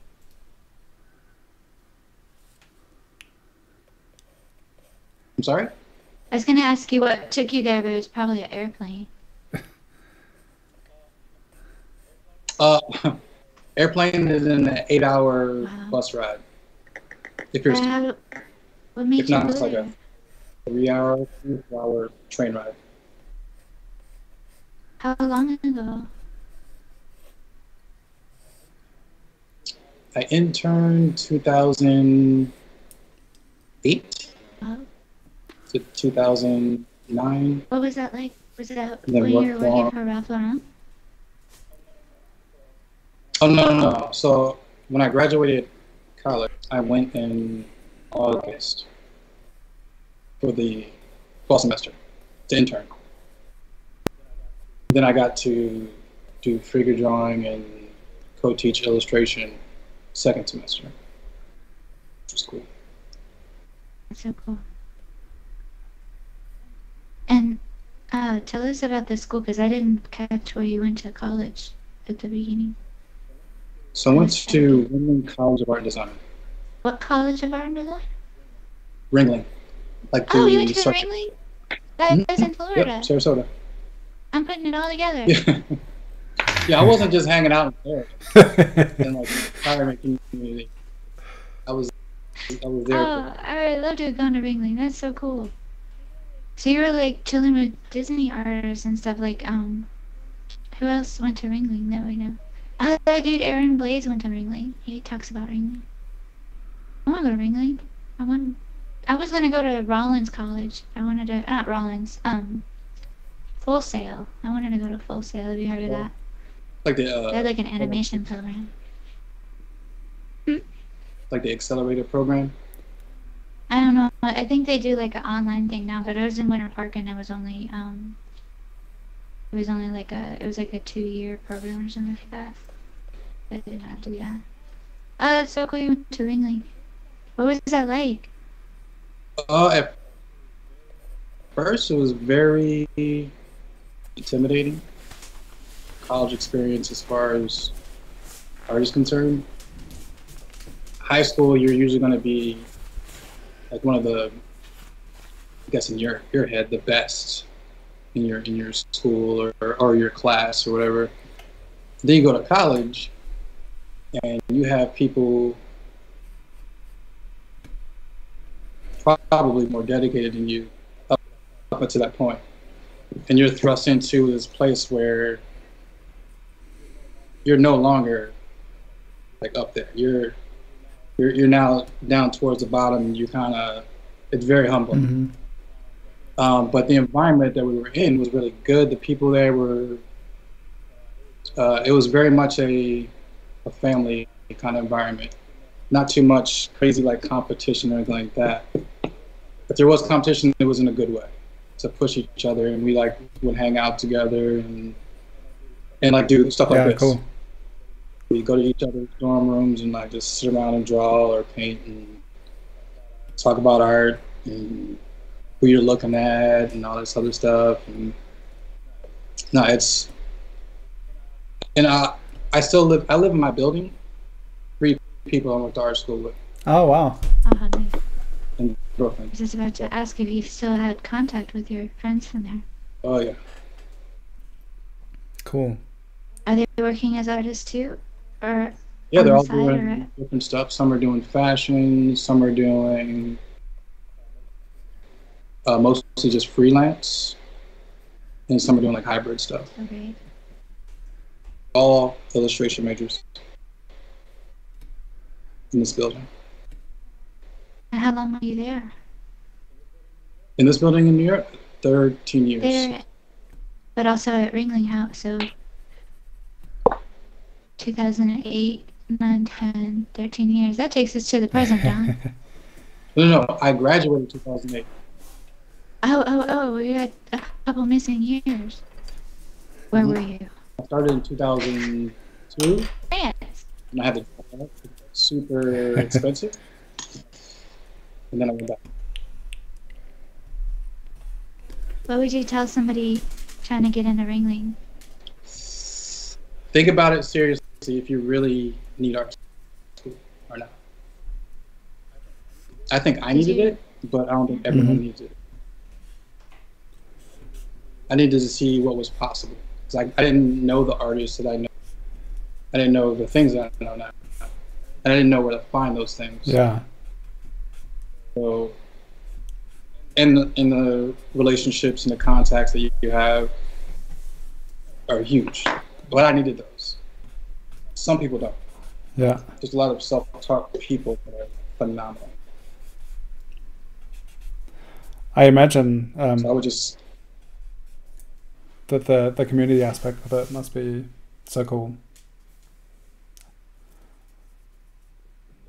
It's the main reason that I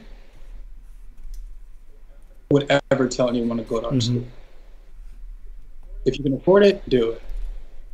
But if it's going to be a strain, there's so many other programs now where you could just go like to Illustration Society or any of these like smaller. I would do those. It seems more expensive up front, but it's not. You'll learn more quicker, especially if you have an idea of what you want to do.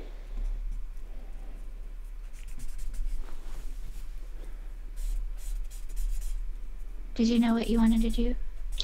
I did. So I wanted to be a traditional animator. And my sophomore year is when Disney started, they made the switch to computer animation, and Ringling got rid of the traditional animation program and used it just as a prerequisite for computer animators, which I didn't want to do. So I had to go into illustration and kind of figure it out. But that was the reason I went to Ringling, is because Disney hired animators from Ringling. Okay. So they had a very strong program. But I did not get to do that. And how was How do you feel about that? Do you still have the desire to work in traditional 2D animation? Oh yeah, absolutely. And I still mess with it on the iPad. I do storyboarding. And I've like done my own walk cycles and things like that. But I would need like a dedicated amount of time to be able to do like a little animation like I would like to, and actually study it like I want to. Yeah, I feel like just the absolute immersion that you hear from animation students is like pretty overwhelming. It's a lot of drawing. Yeah. Which I don't. And how is it with like something I find interesting, because I was like leaning towards illustration for a while, and learned from some amazing teachers, but I have really been mostly drawn towards portraiture, and I wonder how that is for you, because there's definitely a strong portraiture direction in the work that you share on Instagram, and having studied illustration and with that kind of animation kind of idea in the background, maybe, like how do you feel like what is the role of portraiture in those endeavors? I think I'm more of a fine artist and illustrator. And I didn't realize that until after school, but illustration, you learn those skills. Yeah. You learn all the skills you need to learn at least for what I wanted to be, like a solid fine artist with solid foundation, like value, color, shape, perspective, all those things. You learn it as an illustrator. Yeah. You don't usually learn that in a fine arts program. They just kind of let you do your thing and be expressive. But I wanted to have some control over what I was doing. And portraiture, I think, to me, is like the ultimate,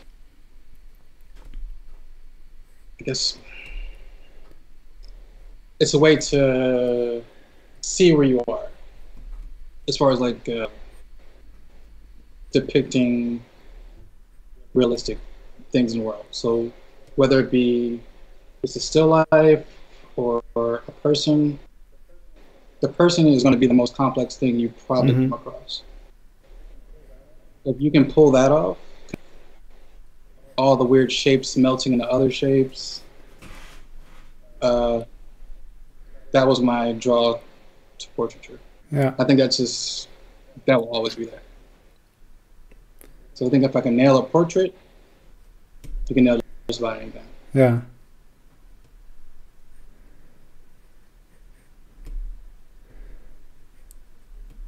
So it becomes kind of like a measure, like, for yourself. Yes. I can totally see that. Yeah, I'm just constantly trying to test myself too. See what I mean. Or to torture myself, I guess. Yeah.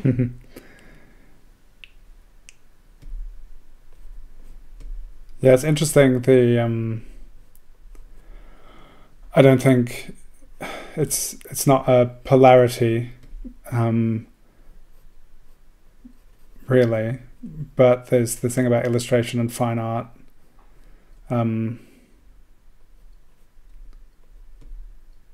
Because I remember like being told that like a pure portrait can't be an illustration. I'm not much into like blanket statements of saying something can or can't be a thing, but at the time it was like really like okay, because as I was kind of pursuing that direction a bit, but realizing like each thing I tried to do, I tried to make it a portrait, and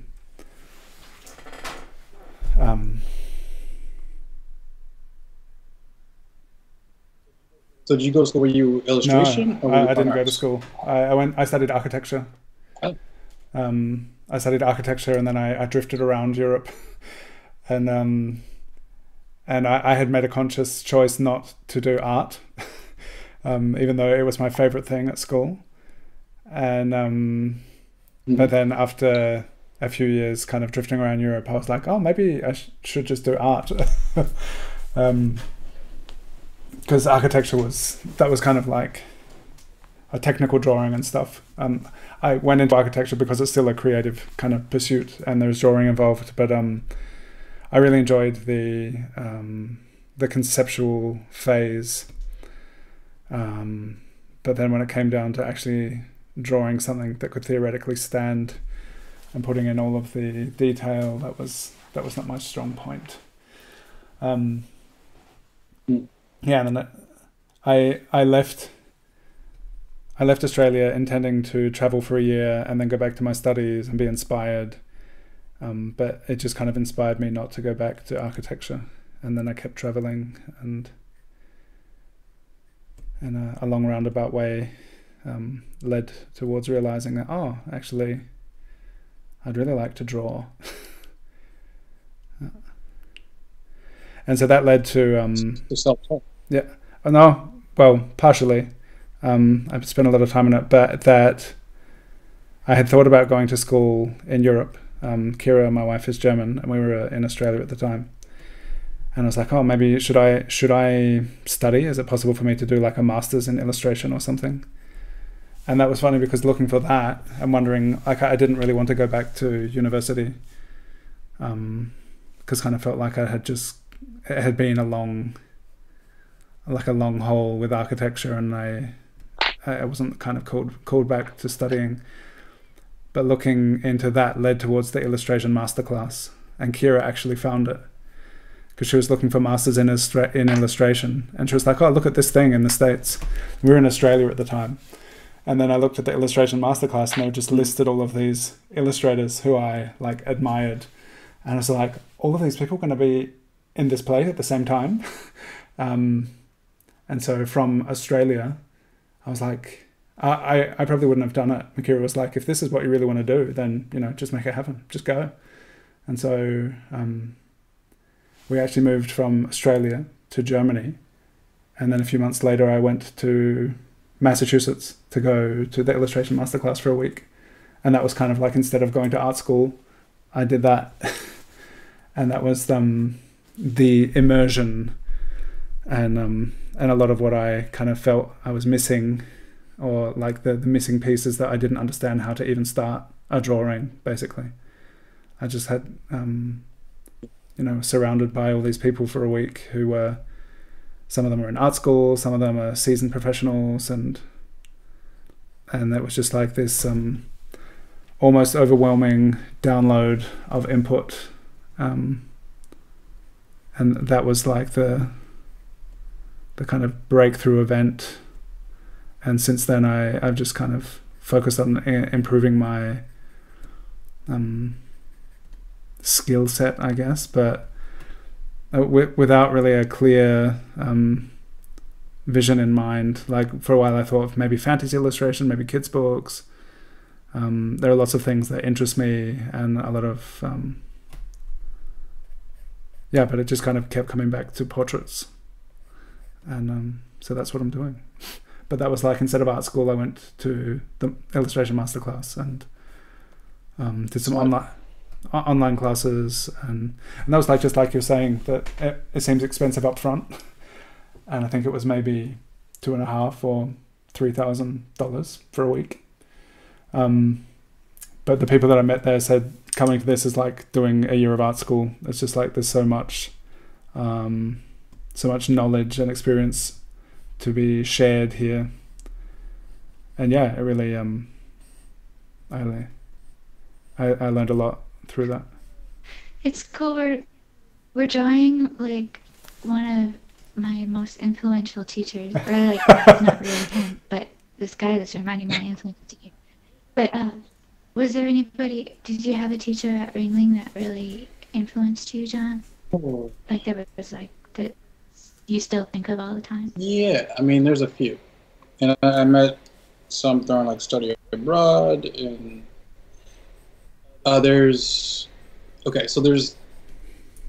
different teachers kind of spark different things, and which is why I think that if you can afford art school, do it, because you get those kind of moments where what they're saying to you maybe doesn't resonate with the whole class, maybe it resonates with 4 or 5 people, but some of those things just stay in your head and rattle around until you're able to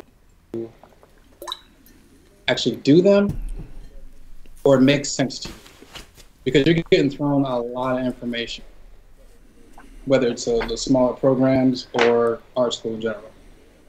So you're getting a lot of concepts, a lot of rules, which are you find to be BS in the end, but you find out what kind of is important. So I had a teacher, Mrs. French, who she did, I think, the intro to illustration. So she had to teach the boring stuff, the stuff that no one wants to learn. So perspective, shape, design, value stuff, and we all just want to get into it and draw our favorite thing. And so Mrs. French would tell us, you know, you gotta master this. And she's one of those teachers where her work was the truth. She was phenomenal. Like she did very intricate drawings and illustrated for years. Like she has an impressive resume. So the class was very dry, very boring, but she was teaching things that you needed if you wanted to be good. So a lot of that stuff stayed with me, and so every couple of years I'll go back and do a refresher course with like basic stuff. Value, perspective, shape, all that stuff, edges. If you're doing representational work. Another teacher, who's our illustration media teacher, Don Brandis, he just had a lot of good little chestnuts of wisdom. And he would kind of tell us, this is senior year, where he kind of got a little bit rougher with us, but he's like, if we just keep working on a piece and it's not going anywhere, he's like, you're just polishing a turd at this point. And that always kind of just stuck in my brain. And when I'm thinking about it, I'm just getting in there and like, you're just polishing a turd. Like, just move on. This is done. For better or for worse, it's done. And then when I studied abroad, this teacher was from RISD, Rhode Island, school in Providence. And Melissa Ferreira, who she lives in France now, the place where we studied abroad, I've never seen anyone as this woman. And you had no excuse you could give her that would fly. We watched her, I think it was spring break or something, and she was working on a piece. I have it in my home, it's hanging right over there. And she only worked in daylight hours, so she would go sit in her window for all of the daylight and then stop of course, when it became night, but we would see her walking to and from the town because her place was just overlooking the street, and she'd just be in the window, sitting there looking at us. And we're like, oh man, I should be drawing or something right now. and she would just have this beautiful piece at the end of the week that she put 80, 90. She used a brush that was like super, like a 1 or a 0, just getting in there, and there was no excuse of like, oh well, why does this not look like it's supposed to look? Like, I think someone was drawing something in the class, and it was like they required. She said, well, just go buy a piece of fruit, figure it out. Yeah. You guys need to like. She was our illustration teacher, and she didn't play. So yeah, she was a big influence on me. She was a big influence on keeping the sketchbook. She required it. It was very uncomfortable at first for everyone in that class to keep a sketchbook, because she was like, yeah, you got to have, you know, this many pages by the end of the week or by the end of the semester. You got to finish this book. And it became second nature by the end. Yeah, yeah. Intense. So with those 3 people, probably those are the most influential. That's awesome. Those are the ones that stand out right now. Yeah, cool. I love that you went to a school that like actually taught you how to draw. Like it seems to be really rare I don't know if they did. in schools, and like choosing a school, you know. Actually, I say like the students, we taught each other how to draw. Like, we had to put in the work. We would always get together like after classes and stuff like drawing. There were student run clubs for figure drawing clubs. They do Battle Dome, which was like they would just do digital paintings and stuff in a computer lab. So it was more the students than the teachers. The teachers were almost just like tough love. So we get paid either way. Whether you show up or not, we don't care. So here's the syllabus. Here's what we're doing. You're gonna be graded. Figure it out, type of thing. And it would help you if you want to help, but you would have to go to them, make them earn their money. But they're not going to come to you like, you know, it's not high school. So they will definitely like leave you to your own devices. But there's a lot of talented people at Ringling, so everyone pushed each other. That's great. It was interesting. We should all have that kind of peer pressure. What you said, was it Mrs. French who taught like those foundational things that no one wants to learn? Because it sounds similar to in architecture. There was one semester, one class called Design Drawing Principles, which is where like we learn how to draw a box in perspective and learn how to draw a clean line, and those really like foundational basic things. And that was like the one drawing class, like first semester, Design Drawing Principles, and that's how you'll be making your work for the rest of this course, basically, until it like moved into digital stuff. And that was when people were like, it's interesting because people thought about architecture. They were like, oh, you must be really good at math to do architecture, which I'm totally not. That people think it's very math and like engineering. And people were like, oh yeah, you're good at drawing, so you must be good at architecture. And I was like, well, it's a different kind of drawing. Yeah, but you fixed my math earlier. Fix you what? You fixed my math. You corrected my math earlier. Yeah. Well, I thought maybe you thought that you were gonna get online in 19 minutes, so maybe it was true. Maybe. Charlotte wants to know what your favorite medium is. Yeah. Oh, Dylan, you were going to ask. No, but thank you for asking, because I haven't. Okay. My favorite medium? Probably oil paint right now. Cool. And do you paint Do you have a spot? Do you have a place you like to paint? Do you paint in your house? Any part. Yeah. Yeah, a window where you can look down at the people who are not painting. Yeah. No. I'm gonna get in the studio. The mirror, so I can just, self-deprecate and all that stuff. The mirror's the best place for that.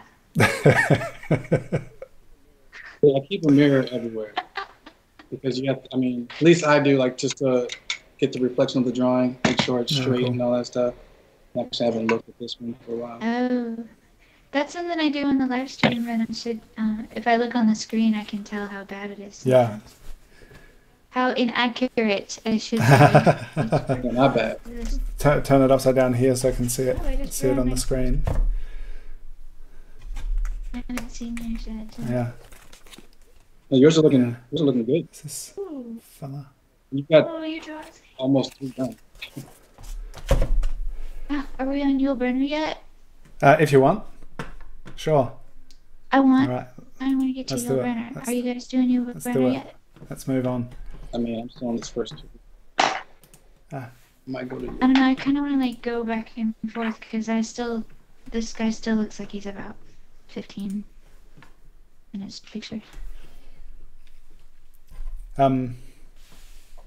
Yeah, so we theoretically have like another 50 minutes for this next portrait if you want to do it, or if you want to keep working on what you're doing. Who's still here in the chat? Thank you all for being here. That's so cool. Just saw there's still a bunch of people hanging out, drawing with us. And if any questions arise as you're listening and drawing along, feel free to ask. Yeah, this is So did you finish your degree, the architecture? What? In the time that I was gone, I left for a year, and thought I'll come back after a year, and then I'll just like rock the rest of my course. And then I was just like, oh no, I don't actually want to go back. And in the time I was gone, they actually changed the course structure. So instead of being 5 years, it was 3. And it was like a diet degree. It was not not a full-fledged architecture graduate. So I have a Bachelor of Architectural Studies. But when I went back, they had changed the course structure, and then I was able to wrap it up in 1 semester instead of having to do another 2.5. So yeah, nice. I did go back, and I was really like I felt like really super motivated, and I was like, yeah, I'm gonna, and now I've got all this life experience that I'm gonna bring to this, and I'm gonna be diligent. I'm gonna do it. It was hard. It was so hard though. But fortunately, yeah. One really cool thing was they had a new class called Indigenous Design Perspectives, which was awesome. And the main part of the syllabus that I had to do was focused on model building. So we had to design a building, and then rather than really get into the nitty-gritty of the details of the drawings, which was not my strong point, we actually got to make something. So that was really cool. But by the end of it, it was kind of like, oh, this is not my thing. I was motivated at the beginning of it. It's like, yeah, this is, maybe I will become an architect. Maybe I can really do this. But it was, I see the people, and I still follow some of them on Instagram, and see the people who really loved it and lived it. Like they're rocking it, and they're doing really cool stuff. And that was never me, really. But yeah, I did. Some of those we gotta get. Yeah. Figure it out. There were things we did in the class. Also, the community was really cool. Like actually learning and doing something together with a bunch of people. And there was a lot of cool, like, design, and there was kind of a semester with kind of art history and philosophy kind of stuff. And so I think there were important things that I experienced in that time. But I've never worked as an architect yet. I have drawn some buildings though. I had a commission last year where someone who had worked in the city where I live, I had like rented a co-working space for a while, and they met someone who had a friend who worked at this business where they did a lot of city planning stuff, and the boss was retiring, and so I was commissioned to do a painting that had a map of the city and a lot of the buildings which she had coordinated and supervised the building of. And I was like, oh, maybe this is why I studied architecture. So I can do this painting of buildings. Yeah. Very niche. I want to be an architect. I don't want to do architecture. If I was an architect, I would never put plumbing in the wall. It should never be. Why is plumbing in the wall? Plumbing should always be exposed. This is it back to you. So Issues. It's like, I know, let's run water through a house that if it fails in a predictable amount of time, let's hide it. They really have to work for it. What were your solutions? Hi, Cora. Let's put it. It's just like a little secret hiding spot for your water to just leak out.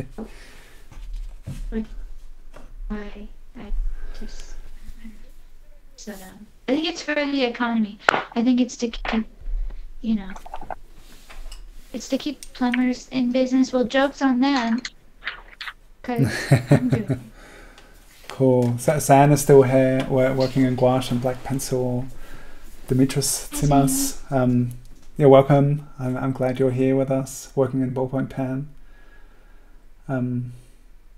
Juliana's still here, heading off. Oh, hi. Not in cold countries, it freezes and pipes burst. Yeah, but it should be exposed. We should be aware. Hi, Cora and Terry. That drawing of I was saying is amazing, Dylan. What was that? You drew us saying. You actually drew. Just got to put glasses on him. Yeah, okay. Ooh. They would have to run on the inside. Give me some glasses. It can be us saying. Yeah. I'll find a picture for you to.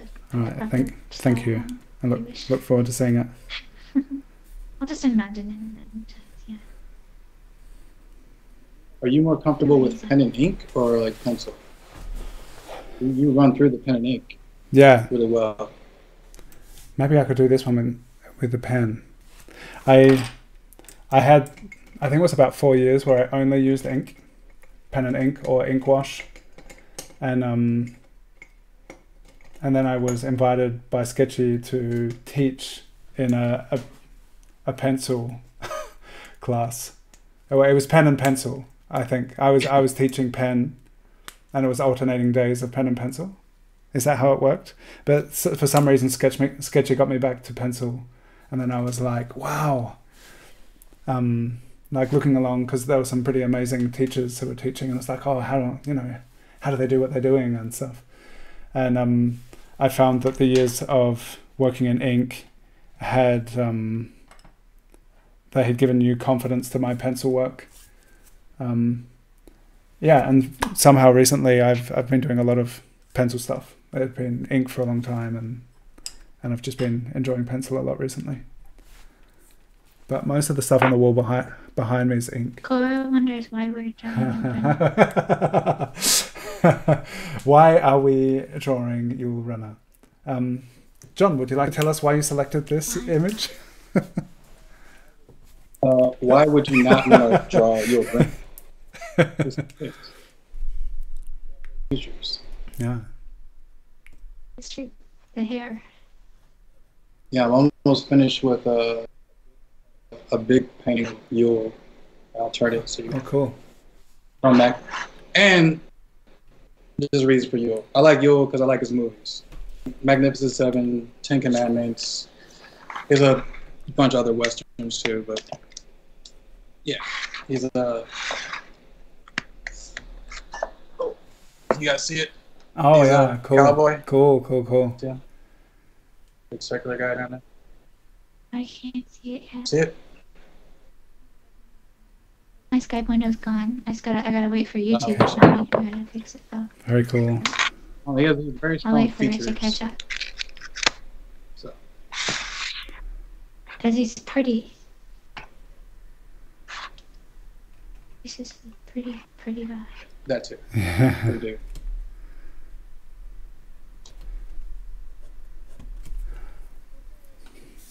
There's a movie star who's also a flying trapeze artist, and it starts with a B. Starts with a B. Burt Lancaster. He was Was he a trapeze artist? Yeah, I think so.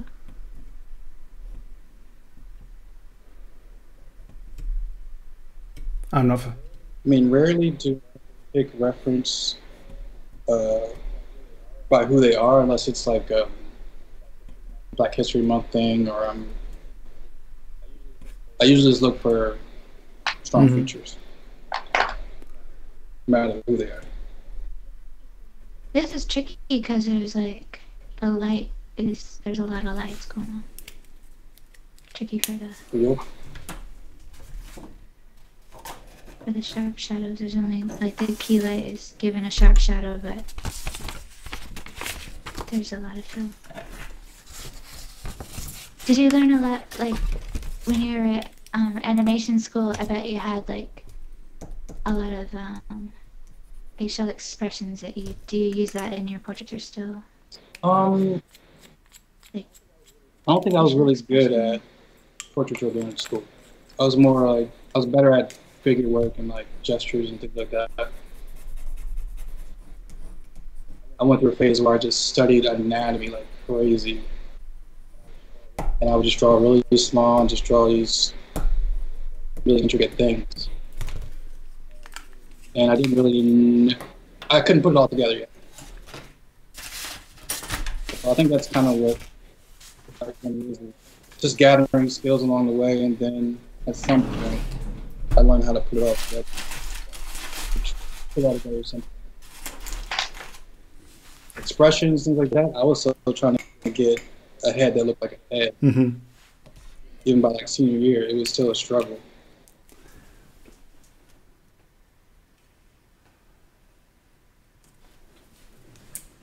Now you've like definitely broken through that. Sometimes. Is there? And once you think you have something artistically, then there's always something that comes up.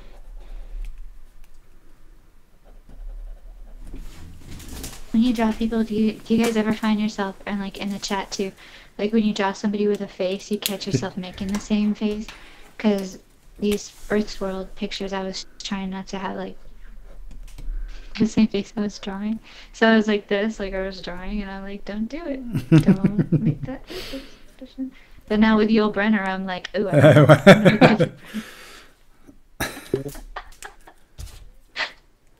you guys do that? Yeah, it definitely helps. I'm not sure what my face there.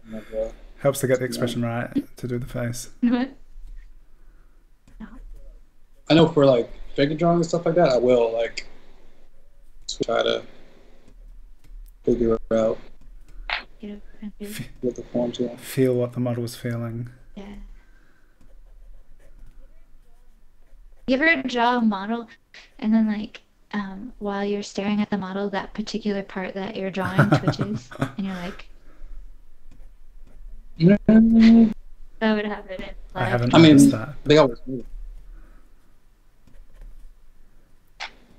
But like muscle spasm, like as you're watching it? Yeah.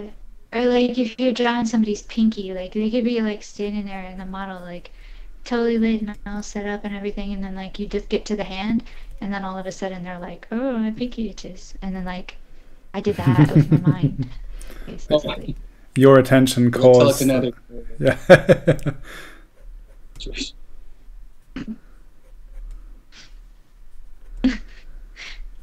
Thinking I'm more influential than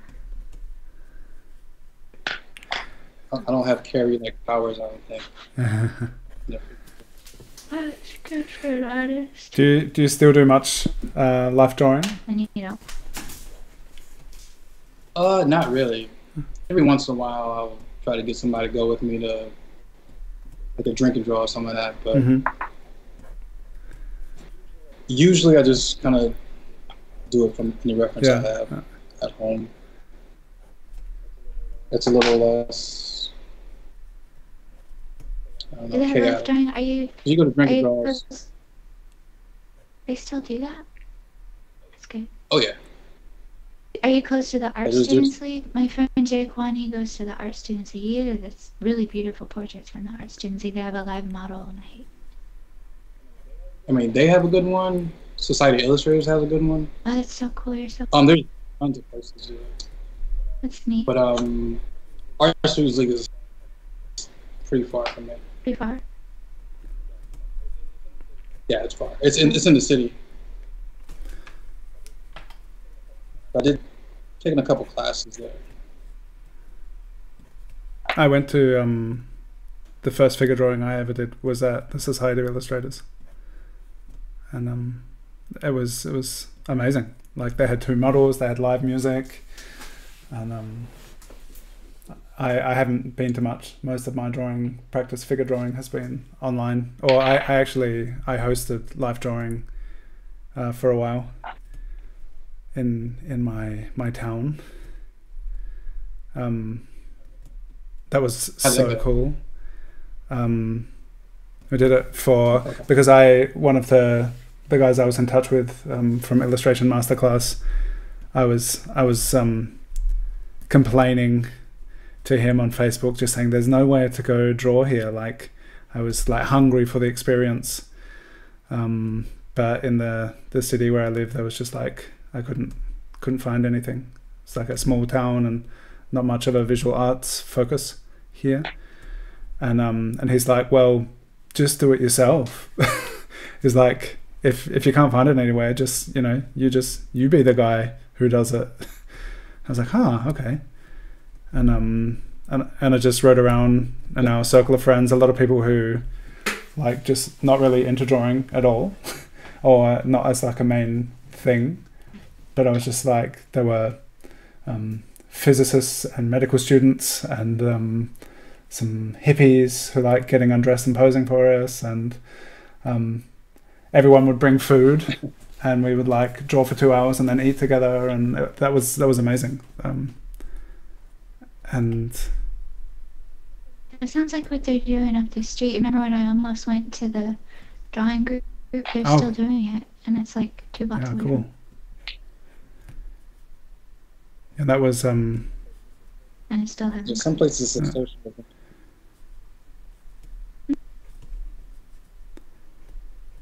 But I drew a lot of people that didn't look like people.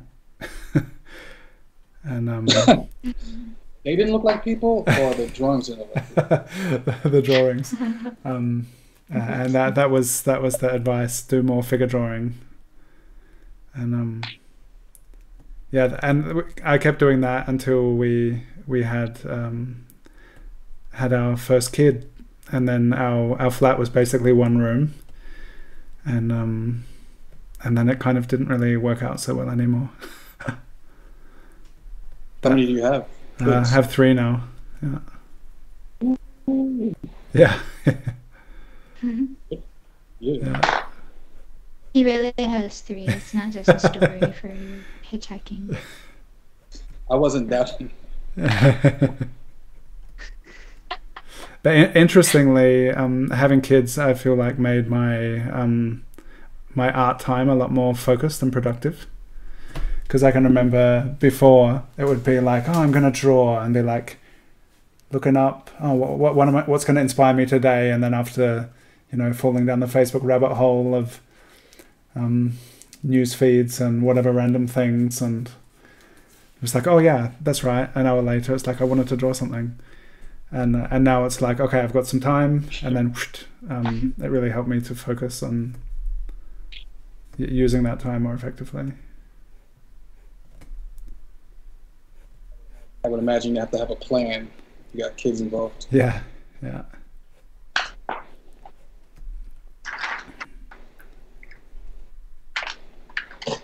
Do you think this is his real hair, or do you think do you think it's glued on, or is it like extensions? What do you think? I'm assuming that that's glued on, because he rarely had his own hair going. Yeah. In most photos, he's fairly hairless, right? So, yeah. Yeah. I think it was kind of stuck it to the side of it. It's a side pony. It looks so real. That's pretty cool style. Some nice jewelry. I mean, only the best for Ramses. Yeah. His lips are so luscious. It's got the pretty lips. See? Whoever asks. I never knew how pretty he was before. Got good features.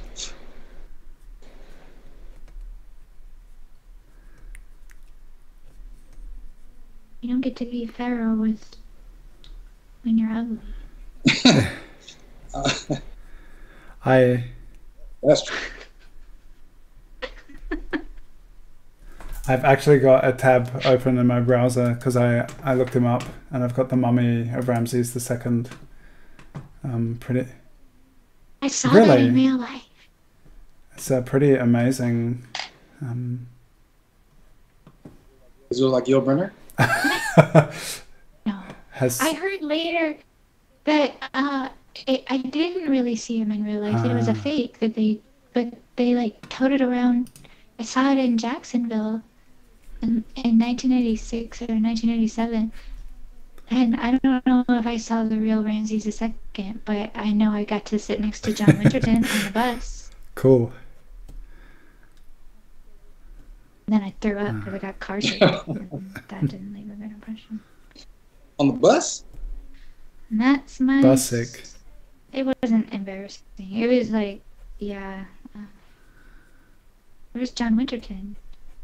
Maybe he's remembering this moment simultaneously. He let me drink out of his Pepsi can and look at his portable television. Wow. The Sony Watchman. That was cool. Might have been connected, honestly. So it could have been whatever was in his Pepsi can. It was the smell of the bus, to be honest. That bus smelled like cigarettes and like these old corduroy pants. Oh, it was horrible. I think that's what Jacksonville just smelled. Yeah, definitely. Sorry, Jacksonville.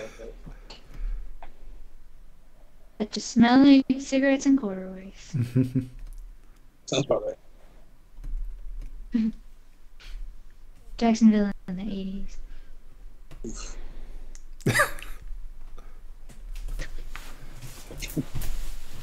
Sorry, the Florida slander. Sara, you can handle it. Shannon, you are blazing through all this. Yeah. This is unprecedented drawing for me on Dawn Together. I never draw this. That's looking amazing. We're also we're going pretty long. Yeah, I'm procrastinating pretty hard right now. I gotta be honest. I draw better when I have to open the wall. Oh, Charlotte said, that's why you're doing so well, because there's some pressing thing that needs doing, and it's like, these drawings better be good. Yeah, Charlotte just said, love Yul. I saw him perform live in London in The King and I. That's cool. Really cool.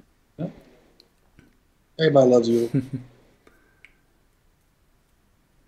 Such a neat name. And Guru Nadon sent us some Italian comments. Yeah, we need Charlotte to translate. Well, yeah, the ones that are in the chat. So that I shared in my stories that John, your art is stunning with both a single medium and combining various media. And the Google Translate said working with media or fruit, which I liked. Or perhaps it was like, is working with different media the fruit of experiments that took place over time? Or was it born already during the formation in your initial studies? Yeah, I was.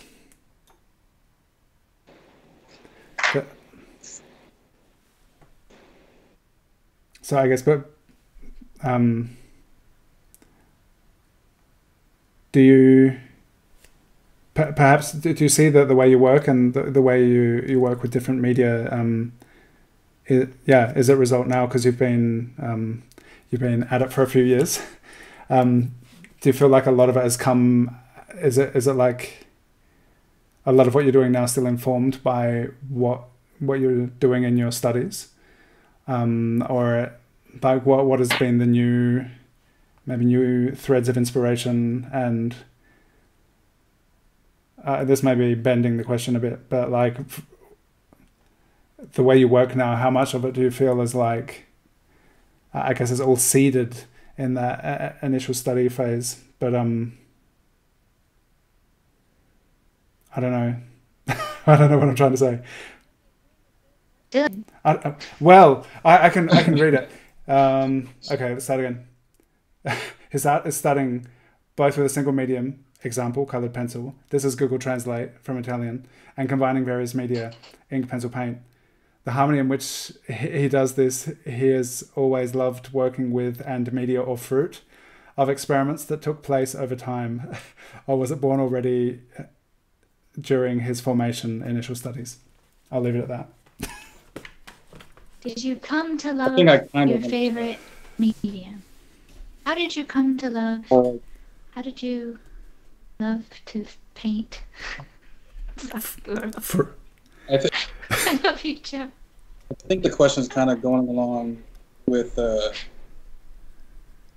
did I learn like just mixing medias together, or I think, but I think in school we learned, there was a class called mixed media, so you would try different things: pen and ink, oil rubs, acrylic painting, watercolor, gouache, all that stuff. And you were allowed to combine those things. Most times, not very successfully. But all that stuff kind of stayed with me. So nowadays, it comes down to, that's why I draw on the watercolor paper.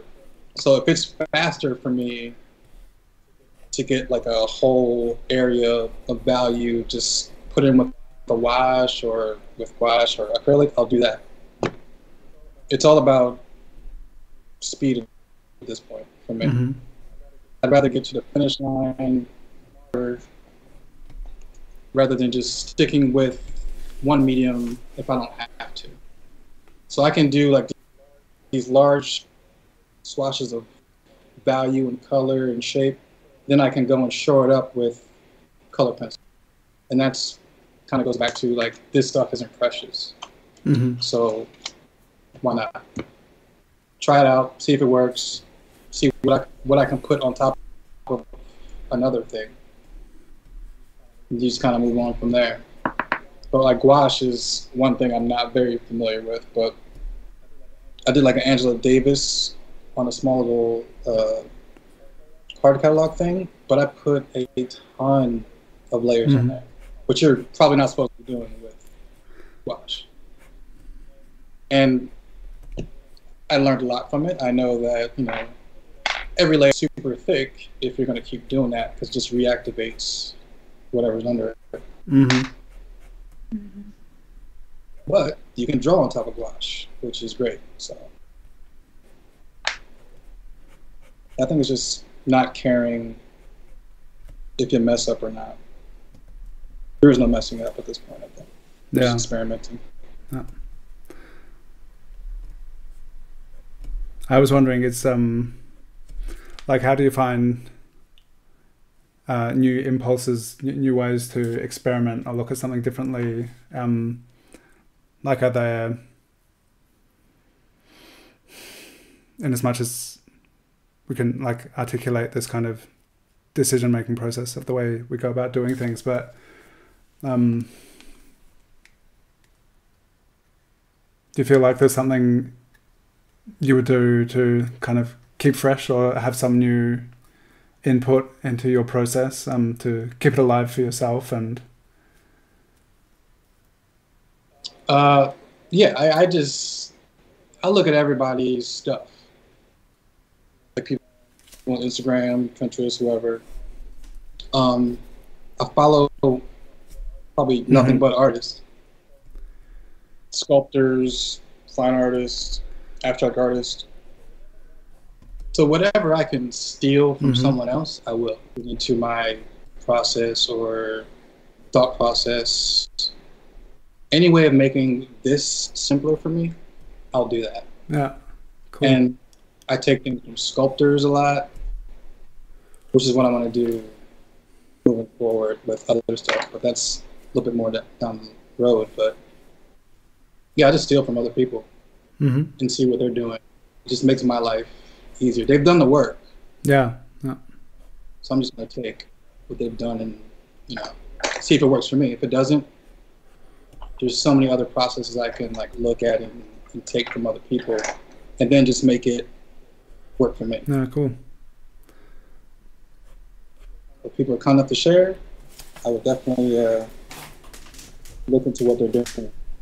Yeah, that was something Rebecca Gay said about like when you kind of stealing or looking at the decisions and the way people do their things, that you're always putting it through your own filter, and the way you use it and you implement that inspiration in your own work, like it becomes part of what you're doing, and it becomes yours, and through your own creative process. And that's such a cool, I guess that, yeah, just having that like at our fingertips, so much visual inspiration, potentially, you know, daily, this direct access to so much incredible work which is being made as it's being made, or even like past work of people and stuff. It's really definitely part of the blessing of the online,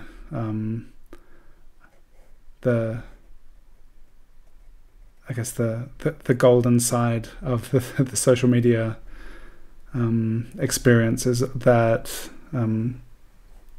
direct inspiration and connection as well to what people are doing. No, absolutely. I mean, who's it? Nicholas Uribe. That was Dylan not saying stealing. I think I said stealing once. But yeah. Like any kind I mean, not stealing what they're doing and copying exactly what they're doing, but trying to understand what they're thinking and what they're seeing when they're actually doing these things. I don't mean actually just like, I don't want to paint, I can't paint like Soroya or Da Vinci or whoever. Like, it's impossible. I can't beat what they did because they're themselves, but I can take some of their thought process, for sure. Yeah, and the things that kind of grab our attention, or the things that we perceive and learn along the way, that then maybe like I just made a video about using a blending stump, and the first time I used one was like either last year or the year before, and then it made all these drawings by all these people make sense. I was like, oh, they probably had a blending stump. Oh, okay. And then to like just like that tool as like a point of reference to be like, oh, that with that you can do this thing, and then to see how that translates potentially into oil painting and how things can be smeared, but just learning something like now and then having that kind of frame of reference for understanding the way people have made their decisions and made their marks and stuff. It's like, oh, okay, that's how they've done that, and perhaps I could, try that out too. And you like their edges and things like that. I'm just over here stealing. Yeah, I can't do a stump. It's that some people they don't like when like cardboard is scratched or something like that. The stump on paper, it just can't do it. Can't do it. Yeah, like some metal on metal, or fingers on chalkboards, that kind of thing. Yeah. I've got a thing like that. What is it? I put it out of my mind. Yeah, I got one of those. Hal wants to know what brand of watercolor paper you're on. This is Winsor Newton. Yeah, it's a watercolor block. And probably put that in the description there. Yeah. Between the Faber-Castell color pencils, some really cheap color pencils, and Prismacolors.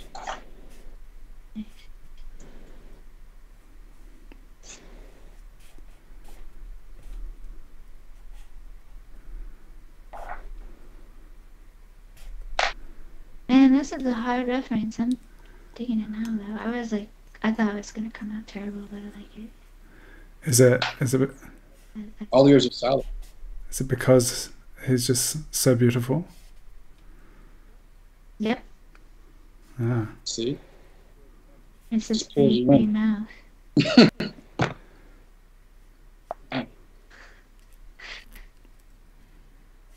He does look how pretty his mouth is. He's pretty mouth.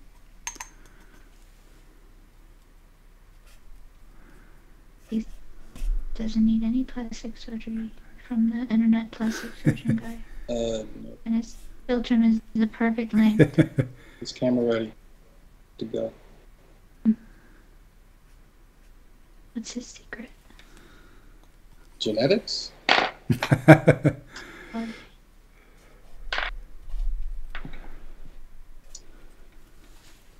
Just good looking dude. Never knew that before.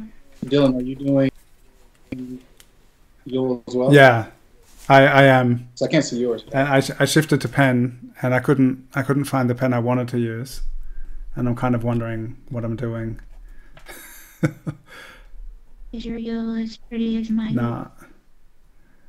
It looks like it's got a lot more hard marks in his face. It's looking like this at the moment. Oh, your yellow is a lot more rugged for sure. Yeah. Mine is delicate. He's both. Yeah. Rugged yet delicate. The Yeah, I want to be rugged. Just realized I want someone to say that. So Could you you're so rugged and delicate. Please tell me in the chat I'm both rugged and delicate. You could tell us in the chat how you would like to be described. And we'll... Yes. We should only describe people in ways that we would prefer to be described. Dylan and John, you are both so incredibly rugged and delicate. So adorable. So adorable.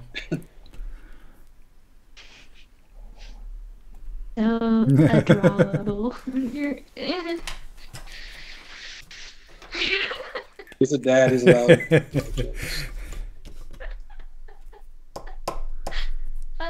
Yeah, I've caught myself making some dad jokes recently. Just saying some like Any joke yeah, you tell any me. joke. but particularly to the kids. I told one today which I thought was really good. To Arvid, but it was in German, where he was like, he was counting, and he's like, nach der erste kommt der zweite, nach der zweite kommt der dritte, nach der dritte kommt der vierte, nach der vierte kommt der fünfte, nach der fünfte kommt der sechste, nach der sechste kommt der siebte, nach der siebte kommt der achte. And then he was like, was kommt nach der achte? And I said, Bahn. And he just stared at me. And Achterbahn is a roller coaster in German. Because it's like yeah, and he just stared at me. With like almost smiled. But he was like, it was like the answer he wanted was the neunte. The ninth comes after the eighth. Yeah, yes, totally. I really, I was like, oh, that was a dad joke. Just the way he looked at me. It's like, that's not what I wanted you to tell me. So that's the definition of a dad joke. It's the response. Maybe it's not the joke. It's the response. It's a like I'm hungry. Unsolicited humor in the face of a genuine question or need. Yeah. Make me a sandwich. Poof, you're a sandwich. Yeah. Wow, we really put a point on that one, yeah. I think. Thanks, John.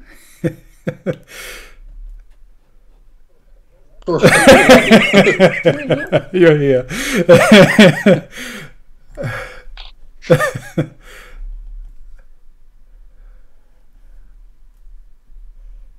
How come there's no mom jokes? Good question.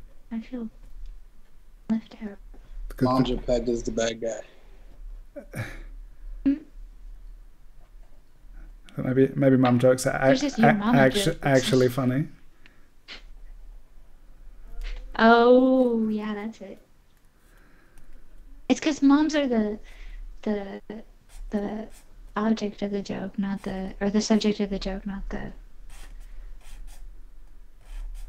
No, the object of the joke. Nah, that's confusing. What I was saying, tell me. I think moms get a pass. Moms do get a pass. But my son sent me a meme and it said, I heard your mama went skydiving and there was a hole in the clouds, like the size of a shopping mall. A big hole. It was over, well, it was a big hole in the clouds and it said, I heard your mama skydiving. So it's and I said, I've never been skydiving before. So that was... Your mama jokes are different, I think. Your mama is so pretty. She's just really pretty. There. That's a good your mama joke. That's a good one. Run and tell it. Spread it to the winds.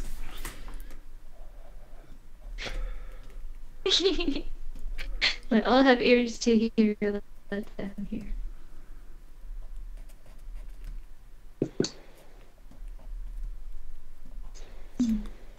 Getting there. It looks a bit low res from here, but amazing. So cool. Okay. You can hold it up. Oh my god. Cool. Oh. Yeah, that's great. Sorry, my setup is not so guys. I apologize. It's okay. No problem. I set up a big moldy drywall in here, that's for sure. But y'all don't have smell-o-vision, so you can't tell that I've given away my secret. And that's it. Pipes are leaking. Do you have to take care of your wall problem by yourself? Yes. I have to. I'm compelled with compulsions to have to. Do you have some good YouTube videos that are helping? Oh, it's not rocket science, Dylan.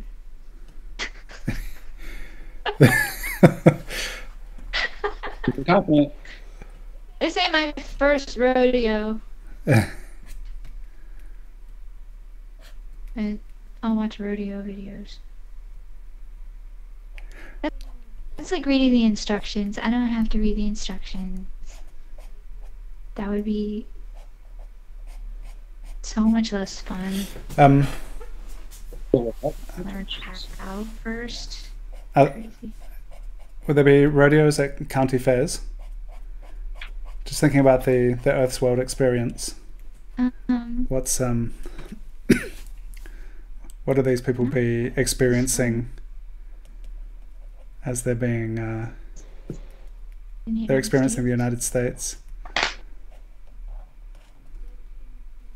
They're experiencing 4-H shows and traveling Ferris wheel operators from Cumberland Farms, who are very scary sometimes. Carnies. Carnies doing their carny thing, trying to guess your weight as you walk by, and then insulting you if you don't give them $3 or whatever to throw a ball at them so they fall in the water. So it's fried food. A lot of music. Loud music. Rodeos. Oh yeah, you get the. Do you have rodeos in New York? You got New York rodeos. Maybe upstate. Not so much in the city. Like in that Dolly Parton movie with Sylvester Stallone in it. What's that? What's that movie called? I just watched it. New or old? It's old. That's like 1979, 1980. He was a Rhinestone. What is it? Rhinestone. It's like this country singing club in New York, and Dolly Parton has like a contract with the owner, and he won't let her out of the contract. But she said, "I can make a country singer out of anybody." And so she goes out and yoinks a cab driver out of a cab, a New York cab, and then it's Sylvester Stallone, and then he has to become a country singer by the end of the movie, and I think they fall in love. But I didn't get that far. Are you telling me there's a movie where Sylvester Stallone is singing country music? Where he's learning from Dolly Parton? Mm-hmm. In a club, a New York City club, with a mechanical bull. I will have to search for that. I think you have to. There could be some good reference for that intriguing feeling you have right now. Let it bloom within you. Let it blossom and grow. I mean, I have some more questions, and like, what does it sound like? And but I'll look into it.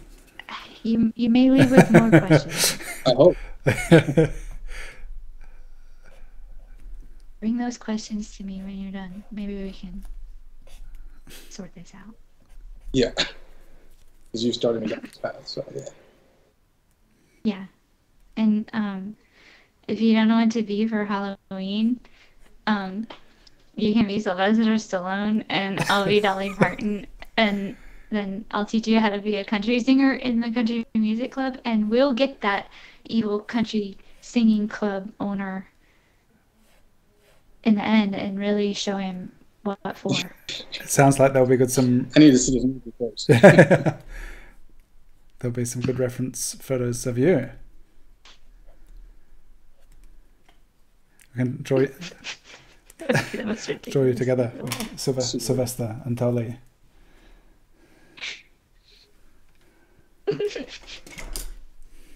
She is so fancy though. Even to this day, she's a what would you call her? Country royalty. Country royalty. A national treasure. Yeah. Yeah. Something like that. Telling everyone her breasts are natural, but if they weren't natural, she would probably get them made bigger. Did she say that? Yeah.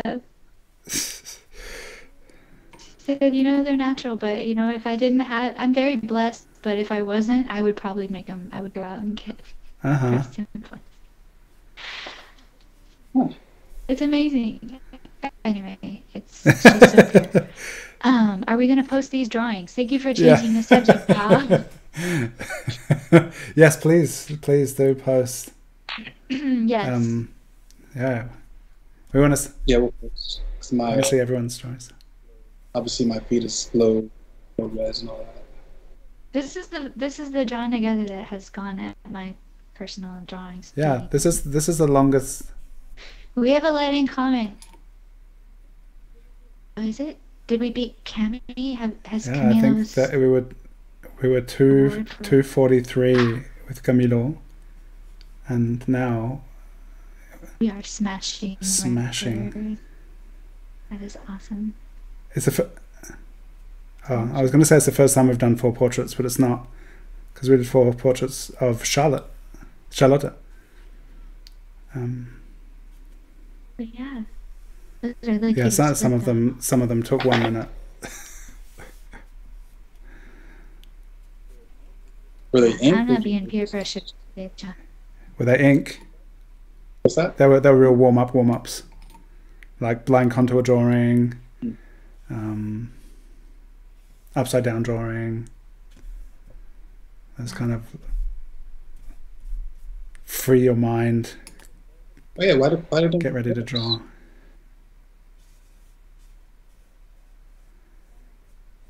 John and I are on the same wavelength. We're like kicking our own ass to draw properly. I'm trying. I'm very excited to see. Forget this forgiving stuff. This lady, she's not gonna make it. This guy. No, she has to. He might be at a stopping point.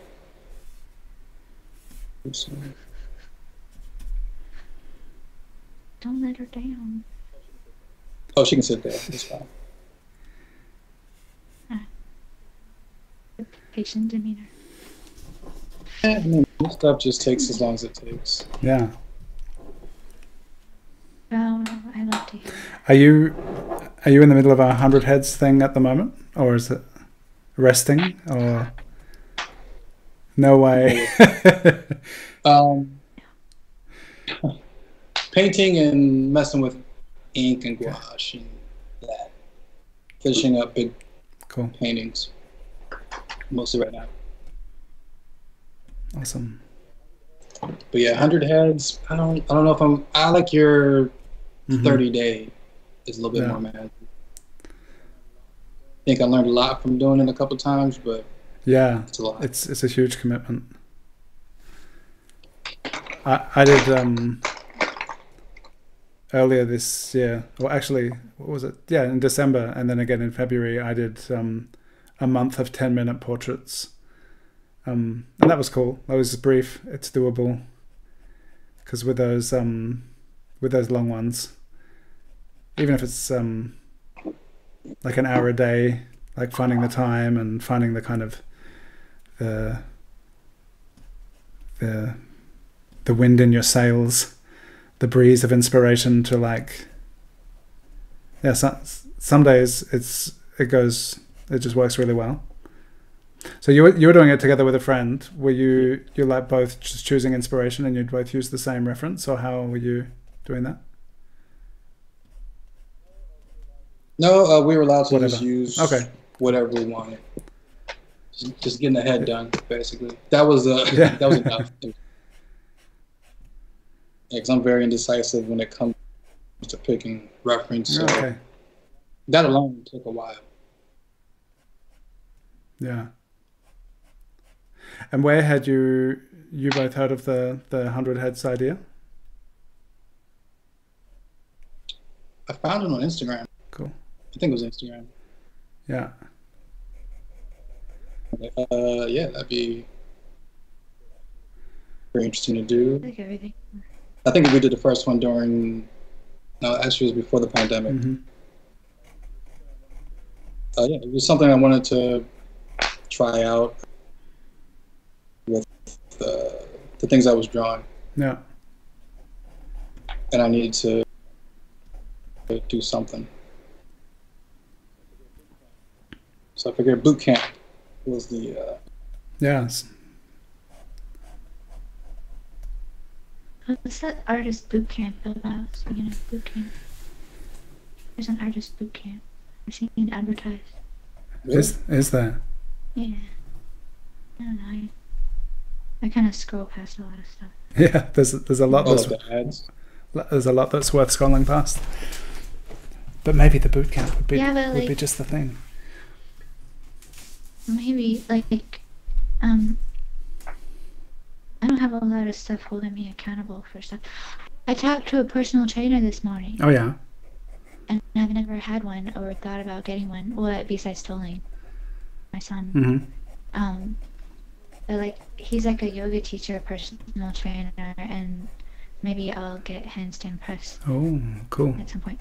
But it was really exciting talking to somebody, and we were talking about marketing and things that you scroll past, and it was really inspiring, and this is really tying conversation in my head.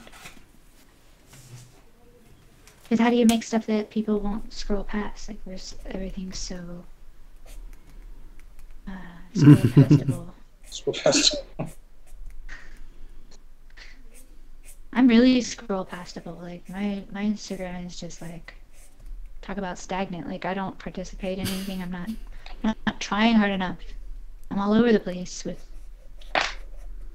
like not focused. I followed too many different kinds of accounts. So your algorithm is all messed up? I think so. I wish I could change. It's a nightmare. This dude. Yeah, how do you guys do that? I bet there's a lot of interest in, not just from me, but on how you, because Dylan's about to hit 19,000 and you're up there too, John. I've forgotten how many followers you've got. It's a fair few. Yeah, it stayed around the same, just because the ever since the algorithm changed, you just don't reach the same many people anymore, or you don't get to like kind of reach a widespread.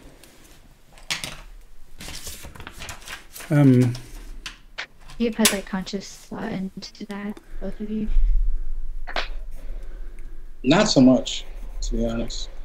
I think I have the community building stuff that I've been doing to thank for my Instagram growth, like hosting drawing sessions, and I also there was a phase where it was like,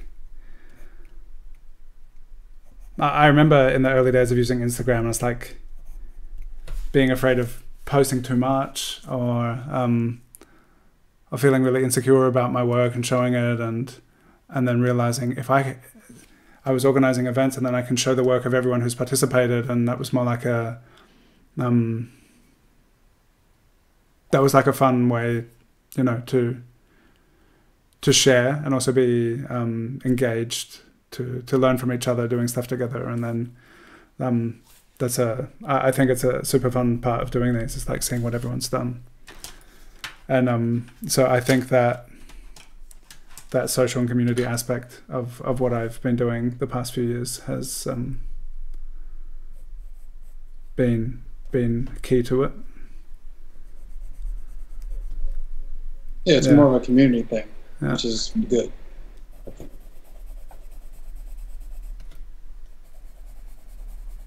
That was like the whole thesis of my little art bio written. Oh, I need to write one as well. It was like Oh, you do? Yeah. Can I copy? Can I copy yours? Pass me your art bio. It feels daunting. It's so hard. Are you doing it for Mike's podcast? Oh, I don't know if I need to do that for Mike's, but there's going to be a Canyo show in Gibraltar, and I will have 3 drawings in it. Yeah. Congrats. Thank you. Yeah, it's really cool. I wish I was going there, but I'm not. But that will be early September. So anyone who's going to Gibraltar or lives in southern Spain or just has the means and desire to go to Gibraltar, go for it. Carl Olga has instigated it. It's pretty cool. It was really great. Is it a themed show? Did you know it's like mostly it's not a theme, but everyone doing it is like a figurative painter or drawer, and everyone participating is kind of part of the Canyo community. Are you familiar with that? Part of it is a reference sharing group chat where people will upload selfies and draw each other, paint each other, and there's a bunch of people within that community that have also done like 100 head challenges. And I heard from one of the people who was one of the like initial 4 members of the Canyo community. Sepe de Meira, that it kind of started with 4 people doing the 100 head challenge together, and it turned into this online art cult, some people refer to it as. There's this just kind of really chaotic reference sharing group chat, and yeah, it's there was a show in Antwerp in Belgium in May, and I went just to see, because it was fairly reachable from where I live, and it was so cool after years of seeing these people's work on my phone. It'll be pretty cool to meet some people and go and see their work in the flesh. So I went there, and then yeah, it was funny seeing people in like 3-dimensional in meat space. Like, they're all so big. After so much time experiencing people through the phone.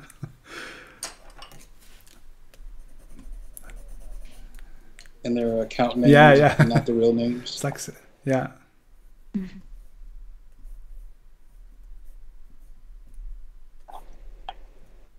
I think I'm not going to play this turd anymore. Cool. Only shiny turds allowed. We'll hit end stream there. That's perfect ending. I want to do that. Put that in the. I always want to draw more Canyo. It's if you draw from Canyo, does that make you a fan of Canyo, or do you have to get like? There's no rules really. I think it's well, there are actually. You need to get permission to share the reference photo. If you work from someone's photo, you don't. That doesn't mean you have the permission to share their photo. But if you ask, then maybe they say yeah, okay. But and it's all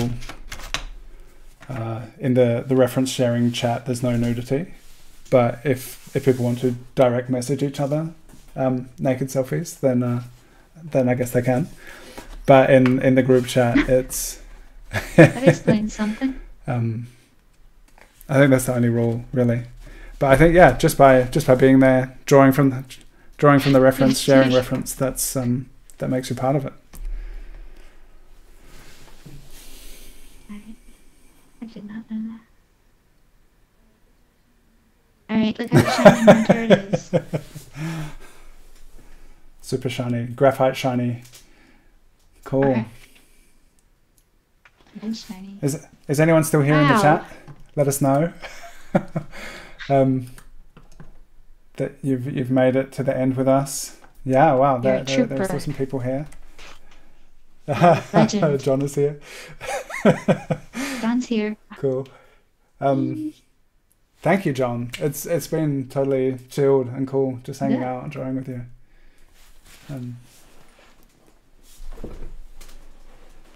The sound is gone again. Wait a minute.